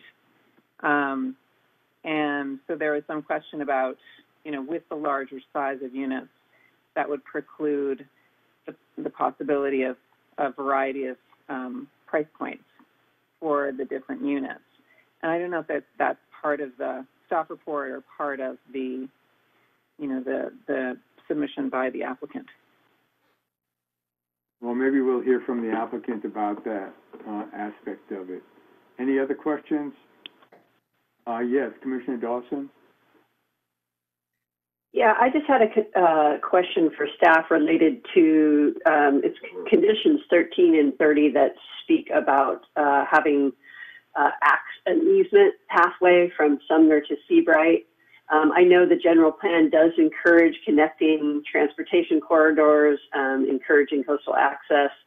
But as a resident of the east side and as somebody has reviewed the traffic studies available, Seabright itself is actually one of the more dangerous roads in the city. It's, I believe, if I remember correctly, on top 5 for vehicle accidents, as well as, I think, pedestrian accidents. And so I'm just wondering why the staff included that as a condition.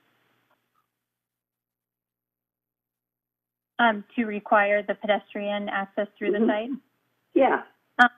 Seabright is fully improved, so they have sidewalks to keep the pedestrians off the street. It connects the end of Sumner with Seabright Avenue, which Seabright is an arterial. It provides through access to the city, so it could provide a lot of connectivity between neighborhoods. There's also goals in the general plan that encourage increased coastal access, and Seabright provides direct coastal access as well. So the intent is really to meet those policies that encourage connectivity between neighborhoods. Thank you. Any other questions? Okay, again, I'll open the public hearing. Let's hear from the applicant. How much time are you going to need? No more than an hour. All right, 3 minutes. It'll work. If that's what I've got, that's what I'll take. No, you have more than that if you need it. I'll try and keep it short. Good evening, Commissioners. A lot has transpired since we last met. We took to heart Would you introduce yourself, please? I'm sorry, Derek Van Alstyne, and we're the project designer. And I represent Jill and Jerry Houston, who are the owners. Okay, go on. So a lot has transpired since we first submitted this a couple of years ago, and we took to heart what we heard at the neighborhood meeting. There were a lot of concerns about mass and size, and I think that was reflected in the subsequent Planning Commission meeting, where there was also a lot of discussion of mass and size. We were given the guidance that that the Commission would like to see it be more diverse in unit sizes and affordability. That they would like to reduce the mass and increase the number of units, if possible, by use of the density bonus. Well, this parcel really doesn't wouldn't like to have more than 9 units on it. We were able to reduce the units approximately 30%, which is a huge reduction, and take 1 story off. So we reduced the building height by about 20%. By doing away with the 3rd story. So we're now at a floor area of 14,000 square feet, where the previous application was for 22,000 square feet. That's a significant reduction. That means also a significant reduction in the revenue stream from the rentals, but it also means that those rentals are less expensive than they would have been, by quite a bit. So, and we also have 2 additional 2-bedroom units instead of being all 3-bedroom units. So, quite a difference in the way that the building looks and feels, and we were able to separate it and get some airspace between it. A great deal of time was spent trying to address all the issues. Staff was really great in working with us to get it to where we want it. Both staff and my staff worked very hard to get it to work properly. It's a tight site. I think we've got the best that it can possibly be. I think that if we were to have to do another low-income unit, it may actually tilt the scales and not make this project viable. I think that the configuration we have now is probably the best that it can be. And the other thing that I would mention is that the walkway, as shown, is something that a lot of neighbors didn't want to have. They didn't want to have people cutting through their neighborhood. That came out loud and clear when we did the neighborhood meetings. My client also would not like to have the pedestrian walkway cutting across the property for obvious reasons. So we would ask that you approve this project as submitted, and that condition 13 be removed. I know that it's a suggestion by the in the general plan that you do that wherever you can, but I think that also in this case the neighbors have spoken, and I can see if I were living in those in one of those units, I wouldn't want to have people cutting through all the time. It just it asks for nuisance. So with that, I'll leave it, and if you have questions, I'll be glad to answer. Thank you. Is there anybody else in the public that would like to testify on this matter? Yes, Chair Schifrin and members of the Commission. Thank you for this opportunity to comment this evening. I understand I have 3 minutes. My name is Walt Wadlow, and I reside at 548 Sumner Street, which is on the Sumner Street cul-de-sac, which will be impacted by the proposed project. There'll be 2 of us commenting on this phone line this evening. So when I've completed my comments, if you are amenable to it, I have another individual who would like to also provide comments. Well, it is 3 minutes per person, not phone line. Understood. Thank you.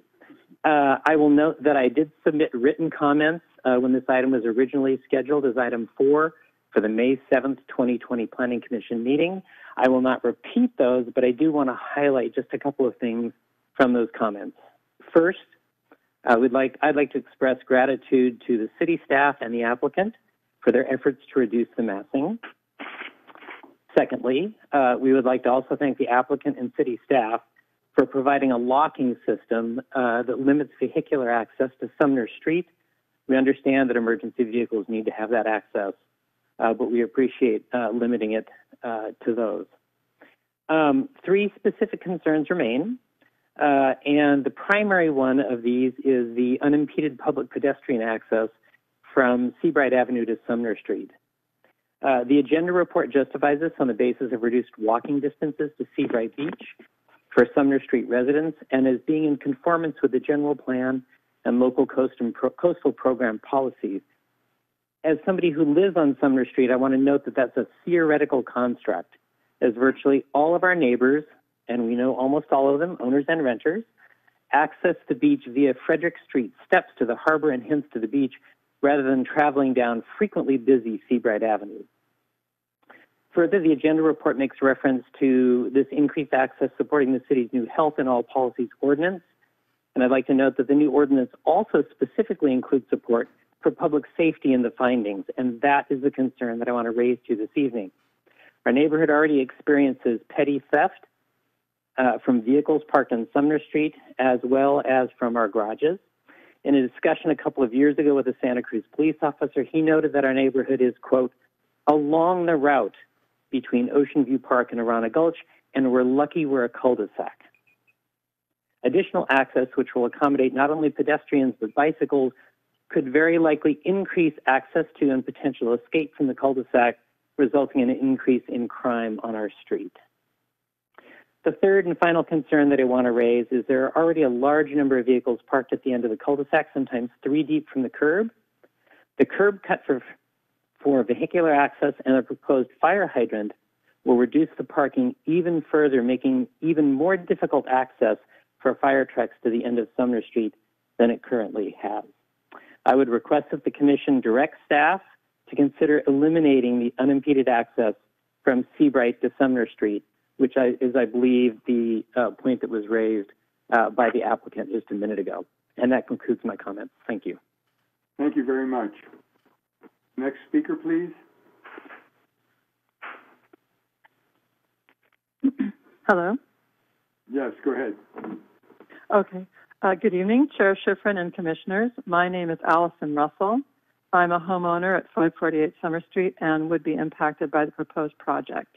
I'm going to highlight comments I've made previously in emails to the Commission. Generally, I think the project is trying to force too many units into the space. I would prefer more open space also for the people who are going to live there and to better reflect the character of the neighborhood. Seabright, while not an officially designated transportation corridor, is very busy. And the project is located between two intersections that have already been identified as problematic by the city. Seabright has frequent traffic problems and has had numerous accidents concerning pedestrians and cyclists. I'm concerned that the proposed project will exacerbate these existing problems. The project site should be able to accommodate all vehicles, including residence vehicles, visitor vehicles, trash, green waste, and recycling trucks, and emergency vehicles. With 9 units, I doubt that that's possible. While I am okay with emergency vehicles occasionally using Sumner Street to exit the development, I feel strongly that all other truck and visitor traffic should be prevented from using our street, which is already overparked. Also, small children routinely play at the southern end of Sumner Street, so there's a safety issue there. Regarding the proposed pedestrian walkway, I am concerned that it will bring additional property crime to Sumner Street. We do not need the walkway or want it. We already walk and cycle along existing streets. We have plenty of connectivity. We ride our bikes to the beach. We ride our bikes downtown. We walk. We do not need the walkway, and we do not want it. Please do not build the walkway. The property now provides housing for 3 low-income households. And as I see it, Santa Cruz particularly needs affordable housing. The project should really try to keep at least 2 units of affordable housing. Thank you very much. Thank you. Is there any other member of the public who would like to testify on this item? There are no other speakers, Chair. Would the applicant like opportunity to rebut any of the testimony?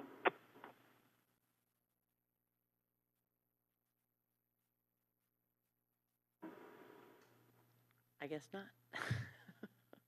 Nothing. I would assume that he doesn't. So I'll close the public hearing and bring the matter back to the Commission for discussion and action. Who would like to comment on this application? Chair Schifrin, yes. A couple things, public comment. Before we from the Commission, we'll hear from staff, okay? Staff, let us know what we need to know. The argument with the general plan policy that the pedestrian pathway supports was in the staff report that was originally provided to the Planning Commission. It was provided as an attachment. So I just wanted to make sure that everyone was aware of the number of policies that this pedestrian pathway would support. And it's to provide connectivity between neighborhoods and district, also to provide a well-connected street and pedestrian network. It implements the Master Transportation Study's recommendation for improving the city's pedestrian network. It would discourage through traffic by encouraging bicycle and pedestrian movement. We also have an active transportation plan, the objective of which is to create a bicycle and pedestrian network to establish a comprehensive bicycle and transportation system that's integrated with the existing city network, provide a complete bicycle and pedestrian network among residential areas, complete and maintain the city sidewalk system. So the member of the public who spoke mentioned that they take a different route down to the beach, but this connectivity would also allow folks to access some of the commercial services at the end of Seabright as well, and to as well as the beach. So this pedestrian path is important in terms of implementing a lot of our general plan goals. And I believe that the condition does allow for them to close that access point during the night time, so it wouldn't necessarily need to be open at all hours. Could I ask a follow-up question? Is that access shown on any bike or pedestrian plan that the city has adopted? I understand what you're saying about the general plan, but the city does, I think, have some plans for bike routes and pedestrian paths. Is this connection shown on that? Any of those? I'm aware that it is shown specifically on any plan, but whenever we find a way to provide connectivity that allows for alternative modes of transportation, we would recommend that we take those opportunities. Okay, thank you. Members of the, I think Commissioner, why don't I start with Commissioner Spellman? Would you go first? Then Commissioner Dawson. Yeah, thank you. So yes, I'd like to thank staff and the applicant for bringing this project back to us. I think I'd like to start from the bigger picture, then focusing down. I do think this public access issue is an important one, obviously, to the community that surrounds this project, and it seems overwhelmingly that the community is against allowing that connection, and I would tend to agree with that. I do think this is sort of a one-off condition to the larger general plan policies that Samantha's pointing out. You know, this property currently, you know, is developed with some units and a driveway like many parcels are in that area, and then it has a very large open space in the back abutting onto the Sumner side of the property. I think a lot of folks in that neighborhood are communicating, you know, there's some sense of safety in living in a cul-de-sac setup, and they sort of feel that this is an invasion of that scenario. So I think I would recommend that we remove that condition from the project. If we don't remove it, and there's strong sense from the rest of the commission on that, I would make a suggestion that the current way that the sidewalk is drawn as it exits onto Sumner, it currently goes right along the property line, which is right up against that existing accessory dwelling unit that was built. If at least that sidewalk could be moved and be contiguous with the, you know, the curb, so it's closer to the actual street, and you could have some small buffer between the sidewalk and the property line and that existing unit under that condition.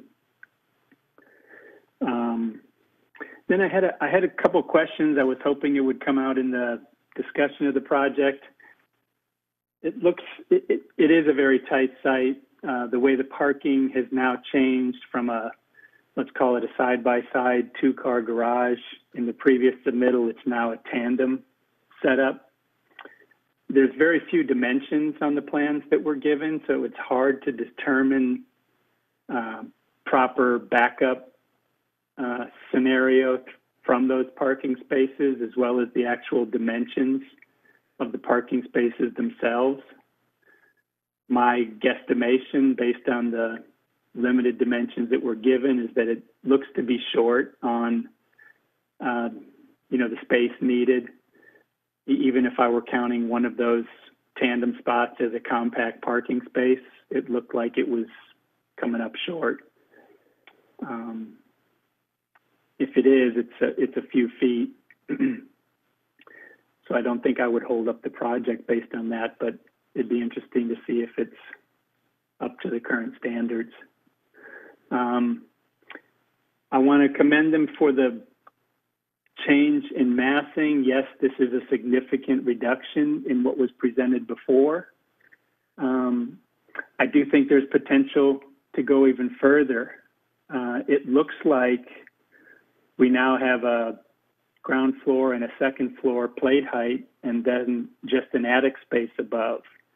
We no longer have living spaces taking advantage of the roof space.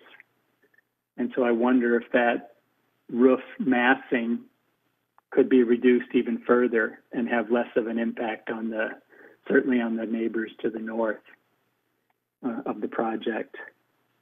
I realize there's some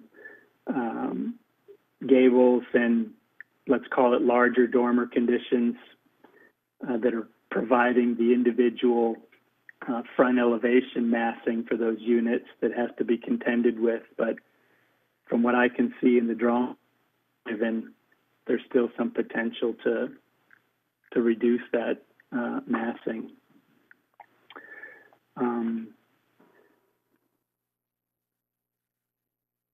And then there were several other comments from the public on the number of units, on the massing. Some did that they felt like the minimum was done.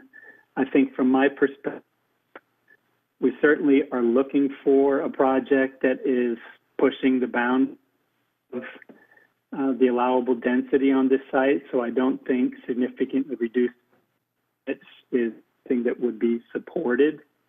That's been a mandate that's been given to the commission.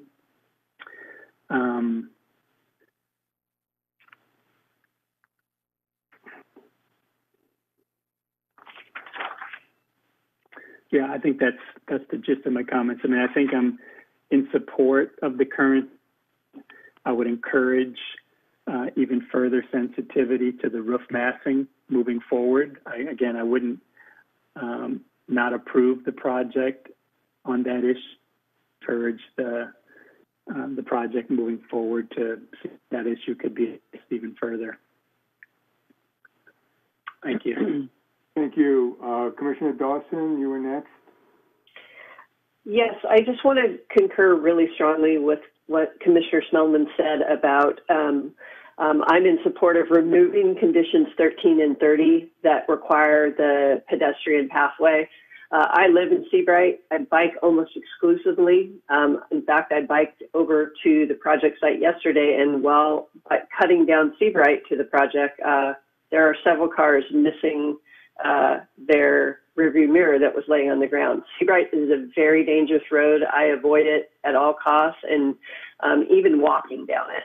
So I really think there's no need to put additional pedestrian traffic on that street.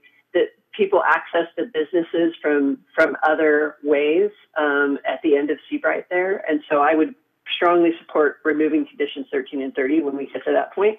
And then I will say that I'm not going to belabor the point. I'll give other commissioners a chance to get into this, but I absolutely believe we should use our discretion to require the inclusionary units so that the replacement units are not counted as or I'm sorry, the inclusionary unit is not counted as the replacement units, so that we are replacing 3 units. We're losing 3 units of affordable housing, and we need to replace 3 units, not just the bedrooms. Thanks. Other commissioners have any comments? Commissioner Nielsen. Yep. Am I unmuted? Oh, yeah. So I would just like to, first of all, I would like to commend the applicant for all the work that was done to get this to what it is now. I mean, I know it's not easy to cut out 30% of the design and still have it work and make it work. And so I recognize that, and I think I think you did a commendable job on that. I also had, in addition to Commissioner Spellman, I was also curious about that back out distance for the parking. It appears to me that I think that it's a standard space in the garage, and then maybe a compact space parked tandemly. But even still, I think from the compact car, it looks like the there's not the 24 foot back out distance. So I'm curious about that.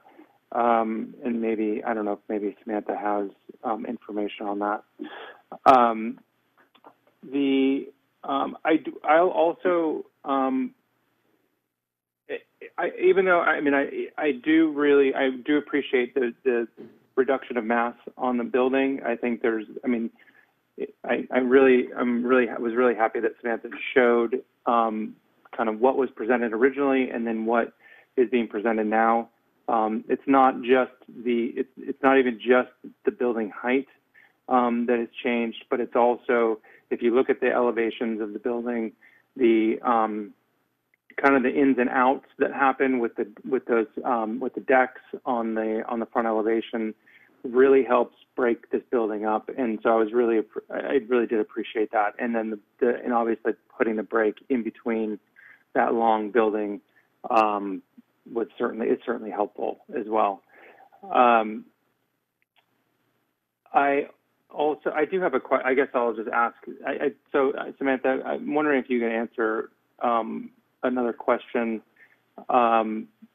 It's on the north property line. There's a 6 foot tall wood fence that's being proposed. What is the ordinance? Are they able to do the extension on top of that 6 foot to get up to 8 feet?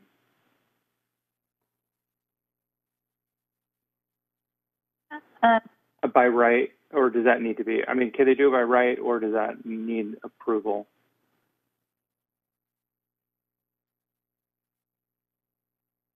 That is a 6 foot fence. So that would be. There was a. Yeah, go ahead. Sorry. The question. Here's the question. The neighbor on the north. I was reading in some correspondence. The neighbor was requesting an 8 foot tall fence, and so I'm just wondering is the applicant able to go up to an 8 foot tall fence by right, or does there need to be special approval for that? That would require a conditional fence permit, but the 6 feet is by right. That even with the 2 foot extension, like the lattice on top of the fence, that's conditional fence permit. Yes. Could we make that as a condition of this application that we would allow for an 8 foot tall fence if the applicant desired that? If that's the desire of the commission, yes. Okay. So that would be my, that's what I would recommend, is that we allow for the applicant to build a fence up to 8 feet tall if they choose. But just because that came from the neighbor. So I thought that would be something that we could, or that they could do if they chose to do that. So yeah, all in all, I'm much happier with the project we have in front of us now than what we were looking at the last time it was before us, and so I'm in support of this project. So thank you. Thank you. Other commissioners, comments? Well, I have some. Yes.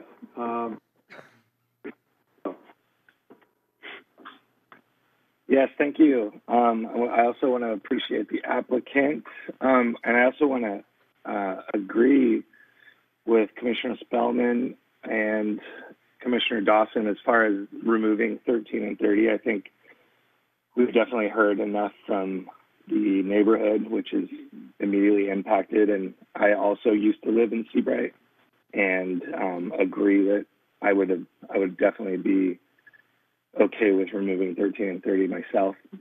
And also, the 8 foot fence idea was something that came up to me when I was reading, and it makes a lot of sense. So I appreciate Commissioner Nielsen for bringing that up as well, because something that I was interested in asking about.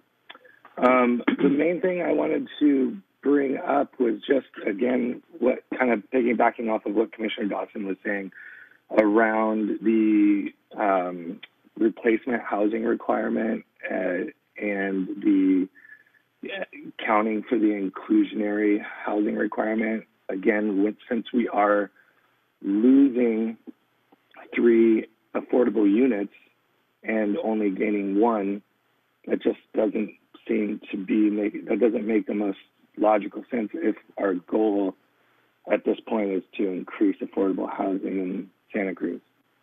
So I definitely, it seems that the requirement where the wording may is used, I think this would be a very important time to use the may and ask that the inclusionary housing not being part of the recommended housing requirement, how to be separate, and therefore getting 2 units.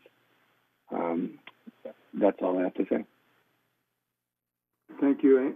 Anybody else? I have, yes, Commissioner Greenberg. I just wanted to ask a quick question in terms of the walkway bike path, whether there were transportation studies done or the perspective from transportation planning in terms of whether it would necessarily increase traffic or the likelihood, that there would be increased pedestrian and bike that would make it more dangerous for those pedestrians and bikers, or whether it might reduce car traffic to some degree, and that's the reason for the general plan making these recommendations. But I don't know if that level of granularity in this particular project, if it can be analyzed, at that scale. But I just am curious about that. Though I also hear the concerns of the community around this. I think it's significant, as Samantha mentioned, that the path can be closed in the evening, and that there would be, potentially eyes on the street in terms of the people living in these units, in terms of questions around safety. But I do hear the concern, and I'm curious about, again, from a planning perspective, transportation planning perspective, the danger to pedestrians and bikers from this path. I also concur with some of my fellow commissioners on the significance of, having eliminated affordable units and needing to the best of the ability to replace those units and not to have replacements, to have the inclusionary separate from the replacement units in order to maintain two affordable units would be something I would support. So those are my 2 points. One is a question, the other is a concurring. Thank you. Would staff like to respond to the question around the transportation planning work that may have relevance to the proposed walkway? Yes, Chair Schiffer, and I can address some of the questions that have come up. We don't have a study that looks at this site in particular and addresses the potential for, increased pedestrian traffic, how that would be increased by this connection. But we have seen it in other places in the city, and we do believe that that connection would provide an alternate route for people and would allow for people to cut through and more readily get to services and the coast. Also wanted to address, somebody had brought up that there were 3 units on the property now and that we should replace those 3 units. The code specifically states that we can only get 50% of the bedrooms demolished as a replacement unit. So they're required to provide 2 bedrooms. In this case, because the majority mix of units is 3 bedrooms, they're required to provide that as a 3-bedroom unit. So even if you were to go the route of requiring a separate inclusionary unit from a replacement unit, we wouldn't be able to get 3 units from it, so you would still be limited to the 2. The parking space is, I think Commissioner Spellman and Commissioner Nielsen, you're correct, the back parking space is compact space, compact size. The back out space is 22 and a half feet. So it's a little bit less than what we would normally require of the 24, but it is still feasible from a vehicular movement perspective. And I think that's all I have. Okay, I have some comments. I really do want to express my appreciation to the applicant for making major changes to the original project. I think it's still a pretty intense use of the site, but I don't know how you can get 9 units on the site without it being an intense use of the site. And I think that reducing the size of the units, reducing the size of the project really has made it much more, made it much more acceptable from my perspective. Let me say something about the walkway, bikeway, because when it's that connection, all along I was in favor of that, and I think that it's because of sort of the general principle that it's better to have more pedestrian pathways and bikeways, and then not, that it provides alternative transportation opportunities for people. But I think, then we have to look at the specifics, and the specifics here is who is this going to serve? There are other streets in the neighborhood. It's not providing access, improved access to anywhere except Sumner Street. And the people on Sumner Street almost universally don't want it. They prefer their other ways of getting to the beach or getting to the commercial activities. So from my perspective, since this is not a pedestrian or bike access that really opens up an area, provides connections that otherwise don't exist, and makes for real encouragement of people using alternatives. I think the best I can figure is it really serves the people on Sumner Street, and for them, it's a matter of balancing are the benefits that it provides to make it easier for them to get to Seabright and back from Seabright worth the dangers that they see in terms of intrusions in their neighborhood and safety concerns. So I'm willing to support removing those two conditions. In terms of that require the pathway. In terms of the fence, it's interesting. The applicant hasn't asked to have an 8-foot fence. It's the neighbor. So I think it really comes to us. We can ask the applicant if he's sympathetic to it. He does have his hand up. Okay, let me just finish and then I'll call on him. My sense is whether he's sympathetic to it, whether we put it in the condition that he can apply or we don't put it in the condition that he can apply, he's able to apply. Anybody, as a property owner, you can apply for a conditional use permit. If we think that an additional 2 feet is worth doing, we should have a condition that requires him to apply. And it seems to me that's the way to provide the protection to for the neighbors, if that's why we're doing it. So I hadn't really focused on that, but I think if other commissioners feel that this higher fence is an amenity that should be allowed to provide better neighborliness, then I think we need to have a condition that would at least require the applicant to apply for it. Let me just say one final thing before I call on the applicant about the affordable units. I certainly understand the wording of the ordinance that the most that the city could require is 2 units, affordable units. I'm concerned about, when we make decisions, we're setting precedents. And I can't think of situations where the city would exercise discretion to require that the inclusionary units be counted separate from the replacement units in a situation where if it wouldn't require it when when the net effect is losing units. So I think from my perspective, we need to set the precedent that if we're going to lose affordable units, to the extent they can be replaced through the replacement housing ordinance, they should be.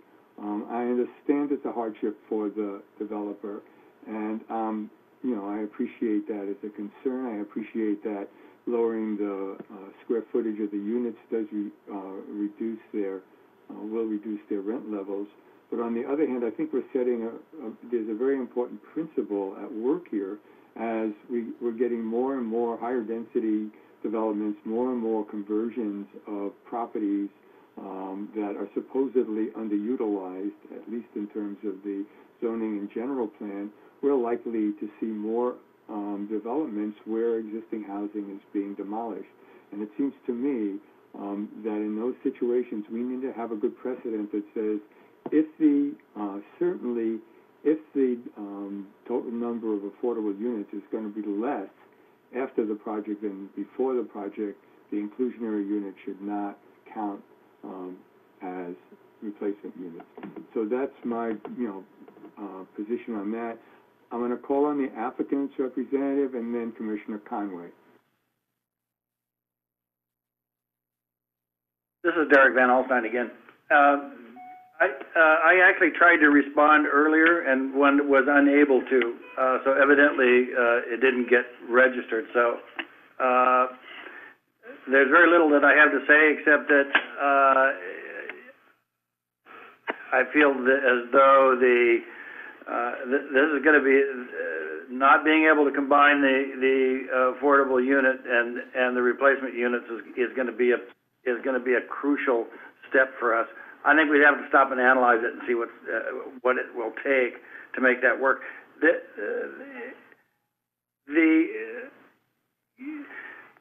I think that's all I have to say for the moment.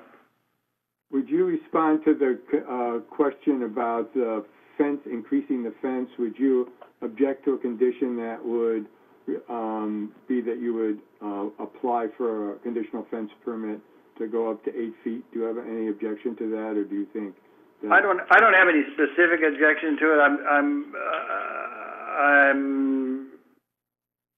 I'm perfectly willing to. I think, and we'd be willing to talk to the neighbor about it. And I think, as you mentioned, it can be done with a conditional fence permit just about any time. I wouldn't want to see it conditioned without talking to my client. Okay, thank you. Thank you. Commissioner Conway? Yeah, thank you. This project is a big change for the neighborhood, and an infill project of this type has a big impact. And I want to thank the applicant for really listening to the neighbors and to the Planning Commission. This project is still going to represent a significant change, obviously, but it is far superior in terms of fitting in with the character of the neighborhood and providing that those diversity of housing types that we were really asking for. And plus, I just think it looks a whole lot better. So thank you for that. And I would like to make a very strong plea for not abandoning the connectivity. And I hear what everybody is saying. I understand concerns. And I disagree. Well, first of all, let me just say that a lot of development, urban development, all over the country, but certainly in Santa Cruz, that was enamored for a time of cul-de-sac patterns. And what it required, it assumes a car-dependent community. We're trying to move away from that, and that's why all of the policies that Samantha specified are in place. And any opportunity that there is to improve connectivity needs to be taken really seriously. Of course, and also have to be balanced with concerns. But I think assuming that residents of Sumner Street are the only ones who are going to benefit from that connectivity, I think it's short-sighted. I know that for a time I lived in that neighborhood for a long time. I lived on James Street. I had family on Sumner, not far from this, and also right around the corner. And I think it, to be able to easily walk or bike to connect to that part of the neighborhood gets people out of cars. And that's the point. Not everybody can hop on a bike to go down and get their pizza, but allowing people a pedestrian access, I think, is a tremendous enhancement. And I think that those policies that the city has adopted are tremendously important. And I think it would be a shame to miss the opportunity to improve the connectivity. I do very strongly support it being lockable and not necessarily open all night. That's my point on that one. And on the affordability, I have to say that I don't agree with adding additional affordable units. Of course, we need them desperately, and we also need units desperately. This was an unusual approach to creating them. I appreciated the unusual approach because I think it brings us a depth of affordability in perpetuity that we don't get from the older homes on that on the site now. And I think that, well, we can't deny the project because it's consistent with our policies. And I think to add this layer of affordability is risky because it really does make the project infeasible. And I would, again, make a plea for wanting to see this project get built as being of paramount importance, and getting the two deed-restricted in perpetuity units along with the much smaller units, making them more affordable by design, makes this project a very valuable project to the housing stock and meets the affordability requirements. Thank you. Other commissioners have anything they want to say?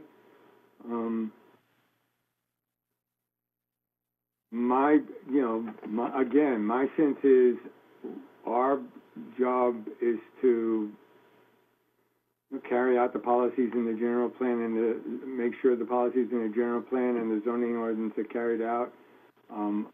I would hope that the project would be feasible even with 2 affordable units. But I don't think that's our business. Our business is to set good public policy. And losing affordable units just does not seem to be good public policy. So I appreciate the comments that Commissioner Conway has said, but I think it's really we do have a terrible crisis, and we need to. We're going to be losing 3 units that are affordable, and that's significant in a city that has the kind of housing crisis that we have. And I think getting 9 units, getting 7 of them being market rate units does deal with the problem overall, but it still is increasing, although to a more minimal level, the affordability problems that we have. So I see Commissioner Maxwell's hand up. Are you ready to make a motion, Commissioner Maxwell? Yes, I am. Yes, I'd like to make a motion to approve the staff recommendation with the following directions.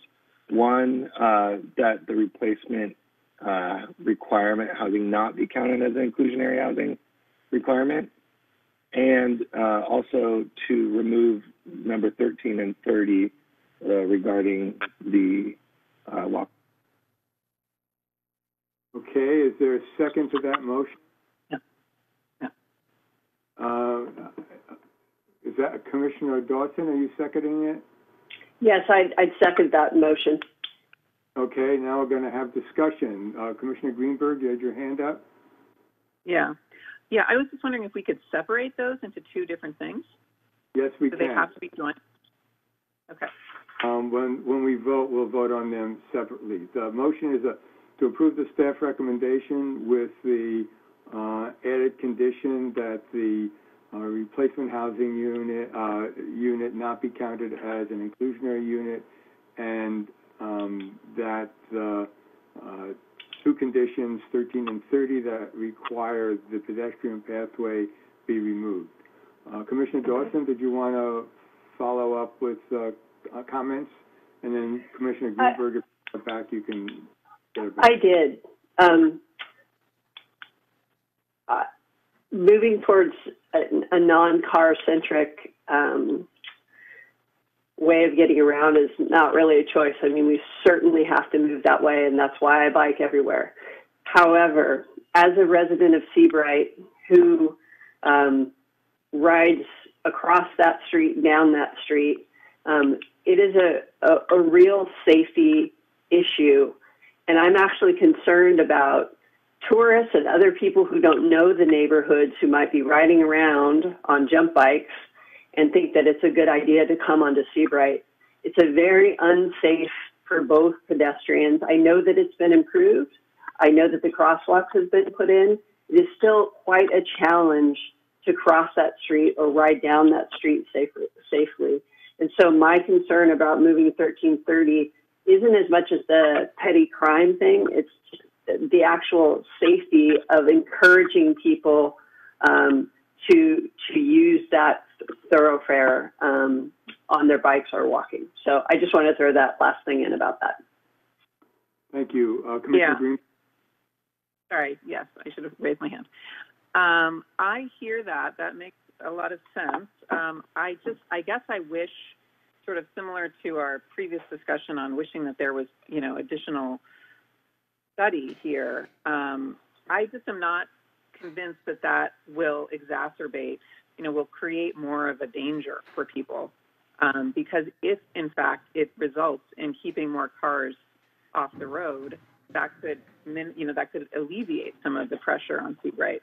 And I feel like we just don't, and if so, if, as Commissioner Conway was suggesting, people not only on Sumner, but adjoining areas feel that they can now access Seabright to do their shopping and what have you, there'll be fewer cars from surrounding neighborhoods going onto Seabright, potentially. I just don't know. And so I feel like it's not for me to make that decision that it would exacerbate the safety issues. And I felt like a lot of the concerns from neighbors surrounding safety at having to do with crime could be mitigated by allowing for the walkway to be closed at night. And I would imagine to have good lighting and so forth around it.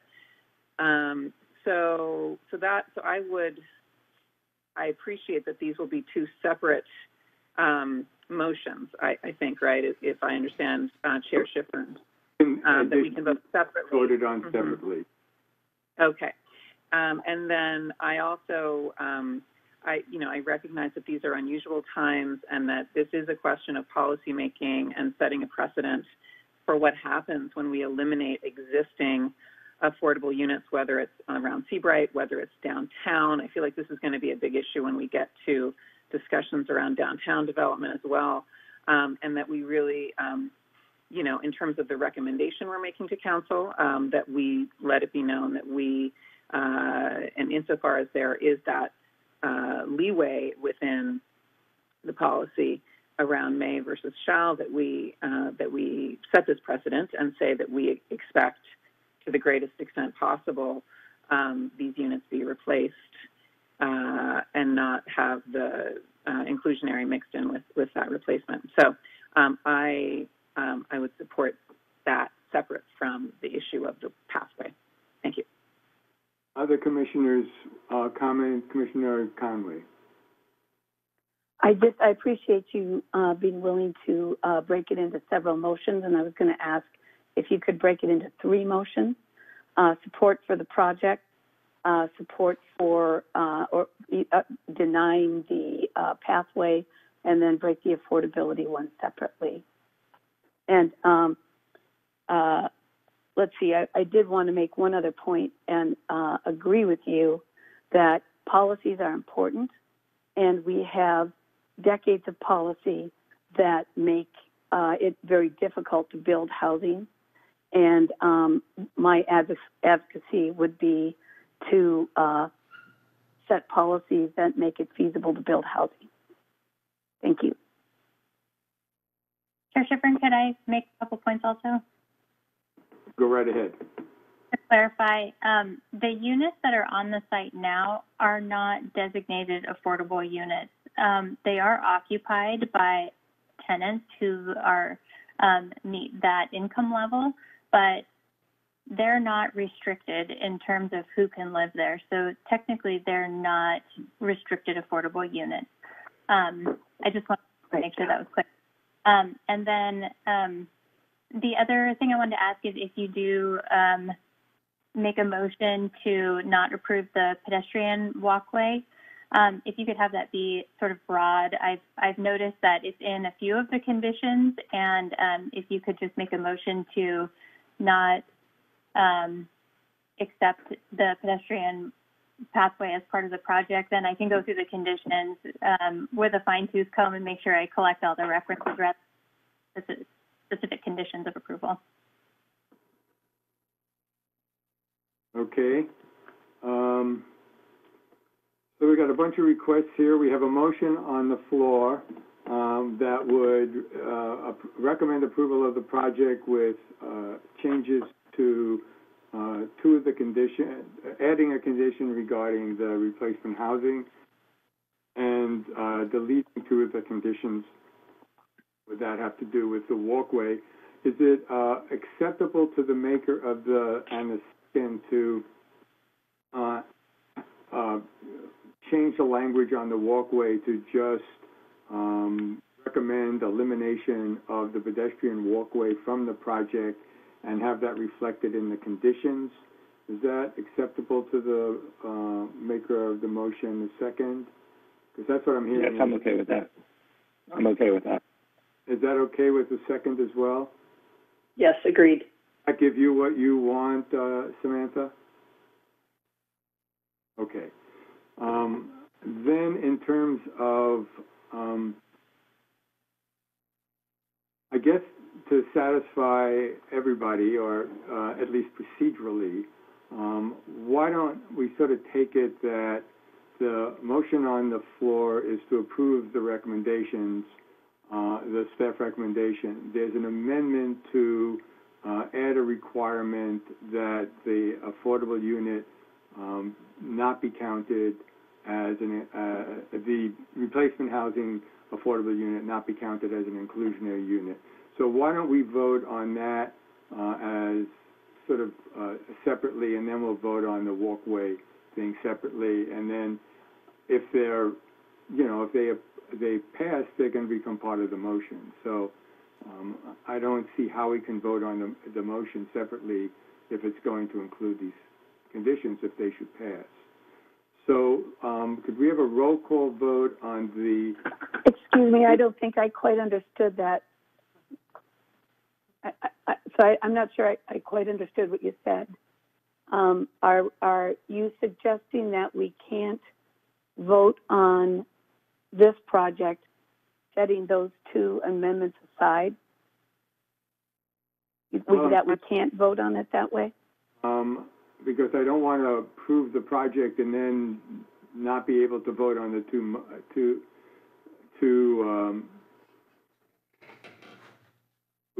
conditions. Normally, that's what you're asking for wouldn't happen.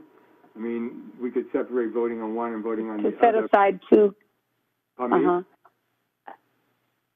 me? I'm not sure I understand, because it seems not uncommon to say that we have 2 points, two conditions that we know we have a difference of opinion on, and to set those aside and vote on just the support of the project itself. It seems typical, well, but then you're or not uncommon at least. those conditions. And I think there are people who don't want to support the project without the conditions, that they'd only support the project with the conditions. So that's you see the problem, that kind of which comes first? I see how you're setting it up. Yeah, absolutely. We have to deal with the chicken first. I don't think it has to be set up that way, but I do understand. Okay, so why don't we vote on the condition to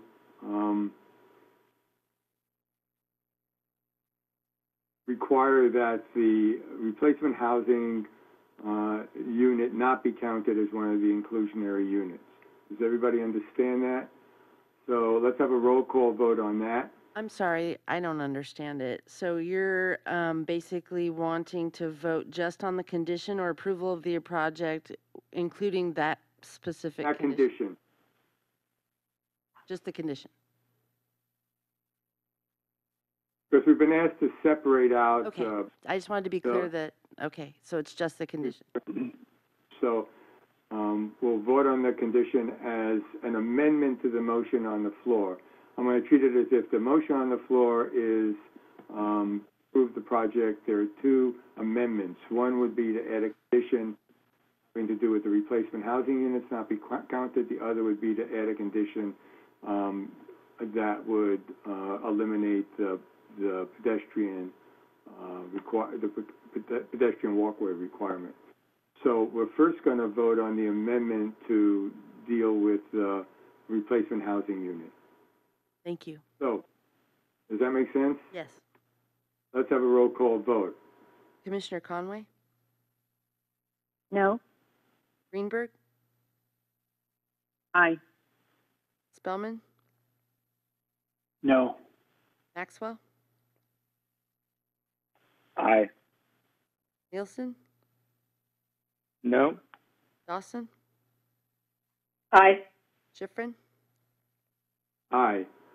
The motion passes 4-3. So now we'll vote on the proposed amendment to the motion, the main motion, that would eliminate the pedestrian walkway and have the conditions changed to reflect that. Any questions about this, what's being voted on? Okay, let's have a roll call vote. Commissioner Conway? No. Greenberg? No. Spellman? Aye. Maxwell? Aye. Nielsen? Aye. Dawson? Aye. Schifrin? Aye. The motion passes 5-2. We now have the motion on the floor is to approve the staff recommendation with the two conditions that have been amended into it regarding the affordable units and the pedestrian walkway.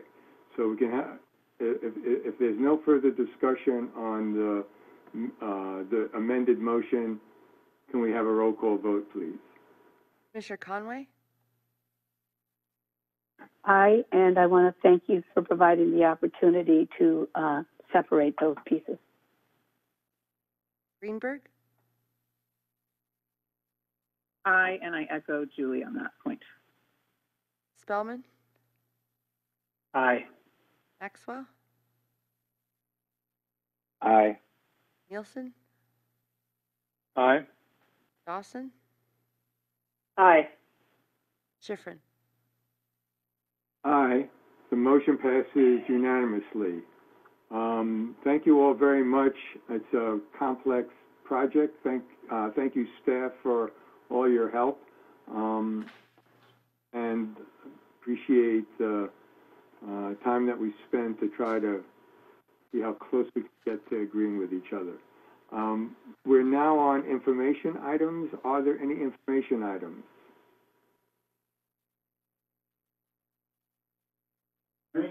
Hello? Can you hear me? Yeah. Great. So a couple things. First off, the project at 418 through 508 Front Street. It's a 175 unit mixed use development between Front Street and the levee.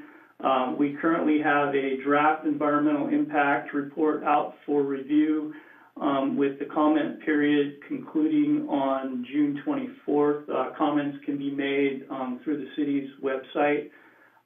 We're expecting that hearings on this project will likely occur in the July and August timeframe, with the project needing to go to the Historic Preservation Commission and the Planning Commission before council.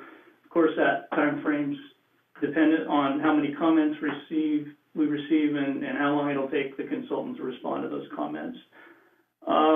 At the May 12th council meeting, the City Council unanimously approved the 111 Errett Circle project.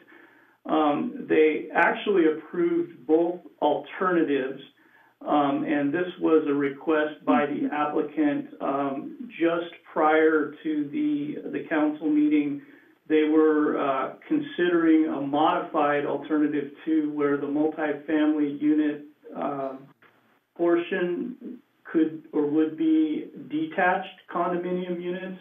They had some real conceptual sketches, and the council chose to approve both alternatives, with the caveat that if the applicants pursue alternative 2, that the site plan and the infrastructure plan has to return to the council for final approval. They gave authority to staff to approve the designs of the individual units, assuming that the site plan gets approved. So that action was taken. Also on that agenda, the council took action on the 1930 Ocean Street Extension project. Some of the commissioners who aren't familiar with this project, I'll give you a brief background. It was approved by council back in September of 2018. It included a general plan amendment and a rezoning to basically increase density on that site for a 32-unit project that included a tentative map, a design permit, and a plan development permit. There was an EIR prepared for that particular project. Shortly after its approval, there was a lawsuit filed against the applicants and the city by the Ocean Street Extension Neighborhood Association, who challenged the city's certification of the EIR, as well as how the plan development permit was approved. That essentially allowed a reduction in the slope setback. Last January, the court upheld the EIR that was certified, but it remanded or directed that the city rescind the slope setback portion of the plan development permit.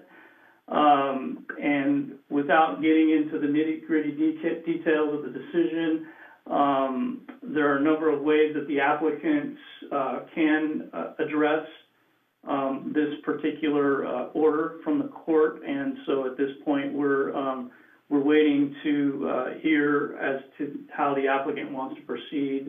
So this project could very well be back before you at some point in time. At the May 26th council meeting, the city council appropriated $310,000 that the city received from an SB2 grant in order to engage consultants to develop objective development standards for multi-family residential and mixed-use housing. And then they directed staff to report back at key project milestones. The RFP was recently released, and the schedule has staff selecting a consultant by August, and then that contract would need to go to the City Council for final approval. Looking out at the upcoming schedule, for your next meeting on June 18th, we've got a project involving a slope variance. And then also you might be receiving an update from Tiffany Weiss West on the West Cliff Drive plan. And then out in July, there are some cleanup zoning code amendments that we're looking at processing. So there will likely be hearings in July on that. And that's all I have. Thank you. I'd like to add a couple of things related. From my perspective, the decision on the Ocean Street Extension project was very significant because one of the concerns I have with the way staff uses the plan development permit is that it makes a mockery out of the zoning ordinance. It's so easy to get an exception to almost anything and call it a plan development. And what the court essentially said is that maybe you can get away with that with most things, but you can't get away with that with the slope regulations. And the city, in approving the project, essentially said, well, we're going to use the PD instead of requiring the applicant to get a variance for the slope regulations. And the court did say it's a different chapter, you can't do that. I think it was a very useful decision in terms of trying to set some limits in terms of what the PD can be used for. And what it really means is if the applicant can move the project so that it doesn't need a slope variance, then it doesn't have to come back to the Planning Commission.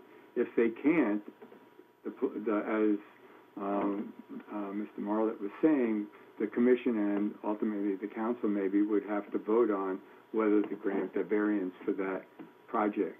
The other thing I'd like to ask Mr. Marlett is whether on the objective standard item the council gave any direction or indicated any role for the Planning Commission in the development of objective standards.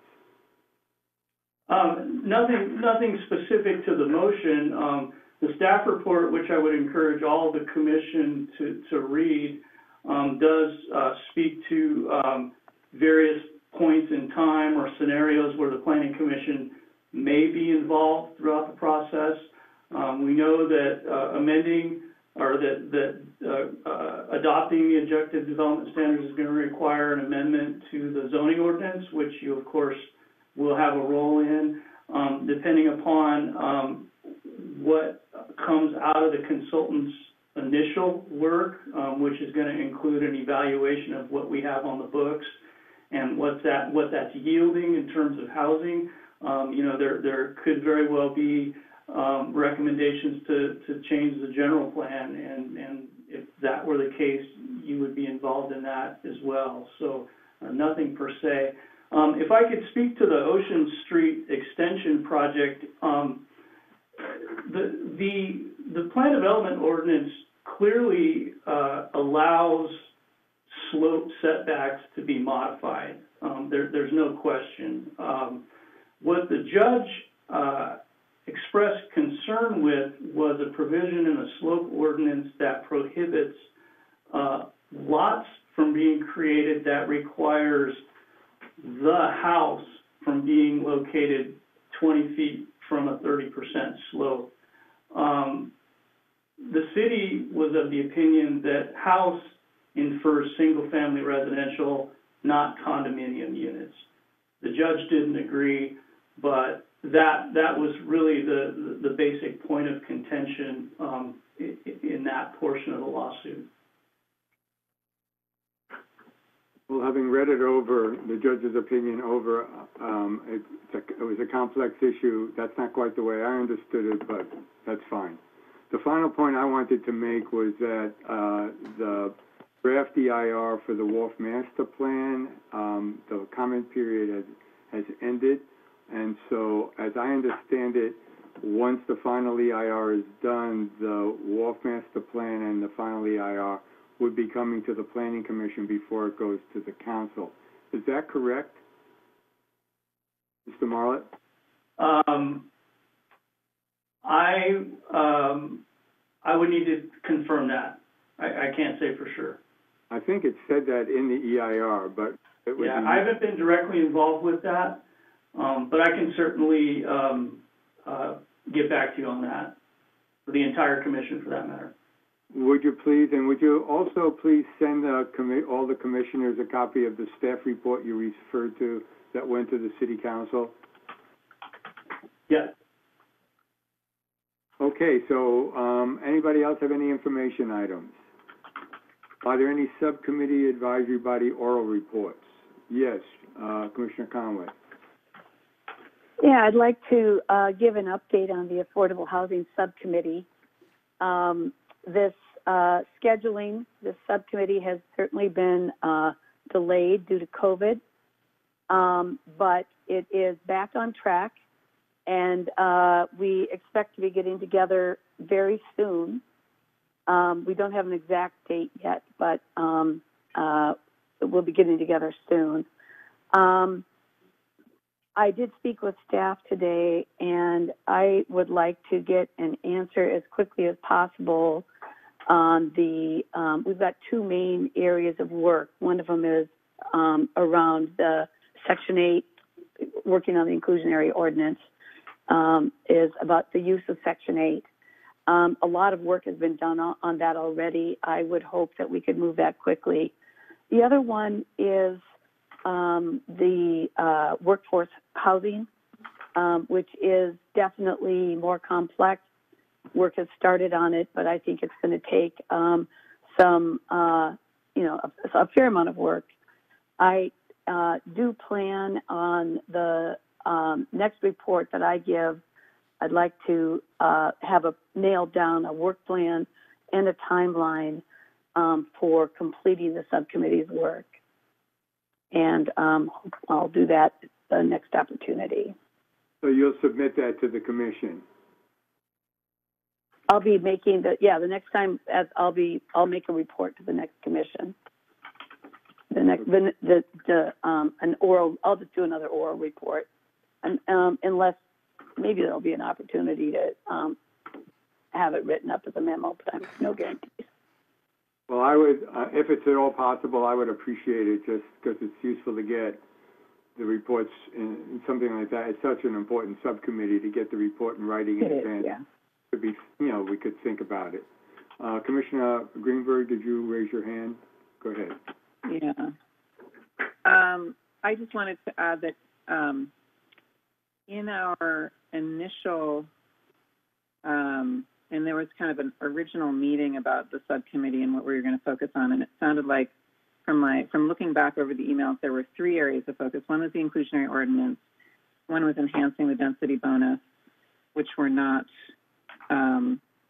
didn't end up focusing on. Another was variety of housing types, and I think what we ended up doing was shifting towards focusing on the inclusionary ordinance and then related to that, the workforce housing, and that may be all that we can do in the time that we have. We did also, and it seemed relevant given our discussion today, the discussion of variety of housing types being something that we might address. And, but I also understand that subcommittees are subcommittees, and, these are ongoing issues, questions of affordable housing. Only so much can be done with this particular subcommittee. But I would hope that the issues surrounding and recommendations that our commission might have around the variety of ways to really move the needle on affordable housing in our community could be brought to the commission in a variety of ways. So we'll see how much. I don't know what the time limit is on this subcommittee, and what's realistic in terms of what we can address within that time frame. But insofar as there are other agenda items we might want to include, we think of other ways to do research and or enable us as a commission to have recommendations along those lines. As I understand it, and this is when I first got on the commission, this is what was happening in terms of the subcommittee that participated in development review meetings with the public. In order for the subcommittee not to be required to meet the requirements of the Brown Act, can't be in existence for more than 6 months. But it can be reestablished after that 6-month period is gone. So maybe in your report, Commissioner Conway, you can clarify when that the current 6-month period is. Then the commission can discuss how it wants to reestablish the subcommittee. Yeah, and I think that the timeline is a really important issue, and we could apply. We could request an extension, and certainly there's been extraordinary circumstances that it seems to me would warrant an extension. But yeah, we'll talk about that at the next update. I don't know if the governor passed an order that would extend the subcommittees beyond their 6-month lifetime to avoid the Brown Act, but that I look forward to hearing about that. So, any other subcommittee advisory body reports? I don't have any report on the West Cliff project. Somehow, I don't know whether I fell off the boat or the boat's not moving, but I guess we'll hear at our next meeting from Tiffany Wise West what's going on. I'm sure the process is continuing with the consultants working away, even if the committee isn't really doing very much. It's hard to get a whole 25-member committee together during the pandemic. So I don't have a report. Any items to refer to future agendas? Okay, we're adjourned. Thank you all very much.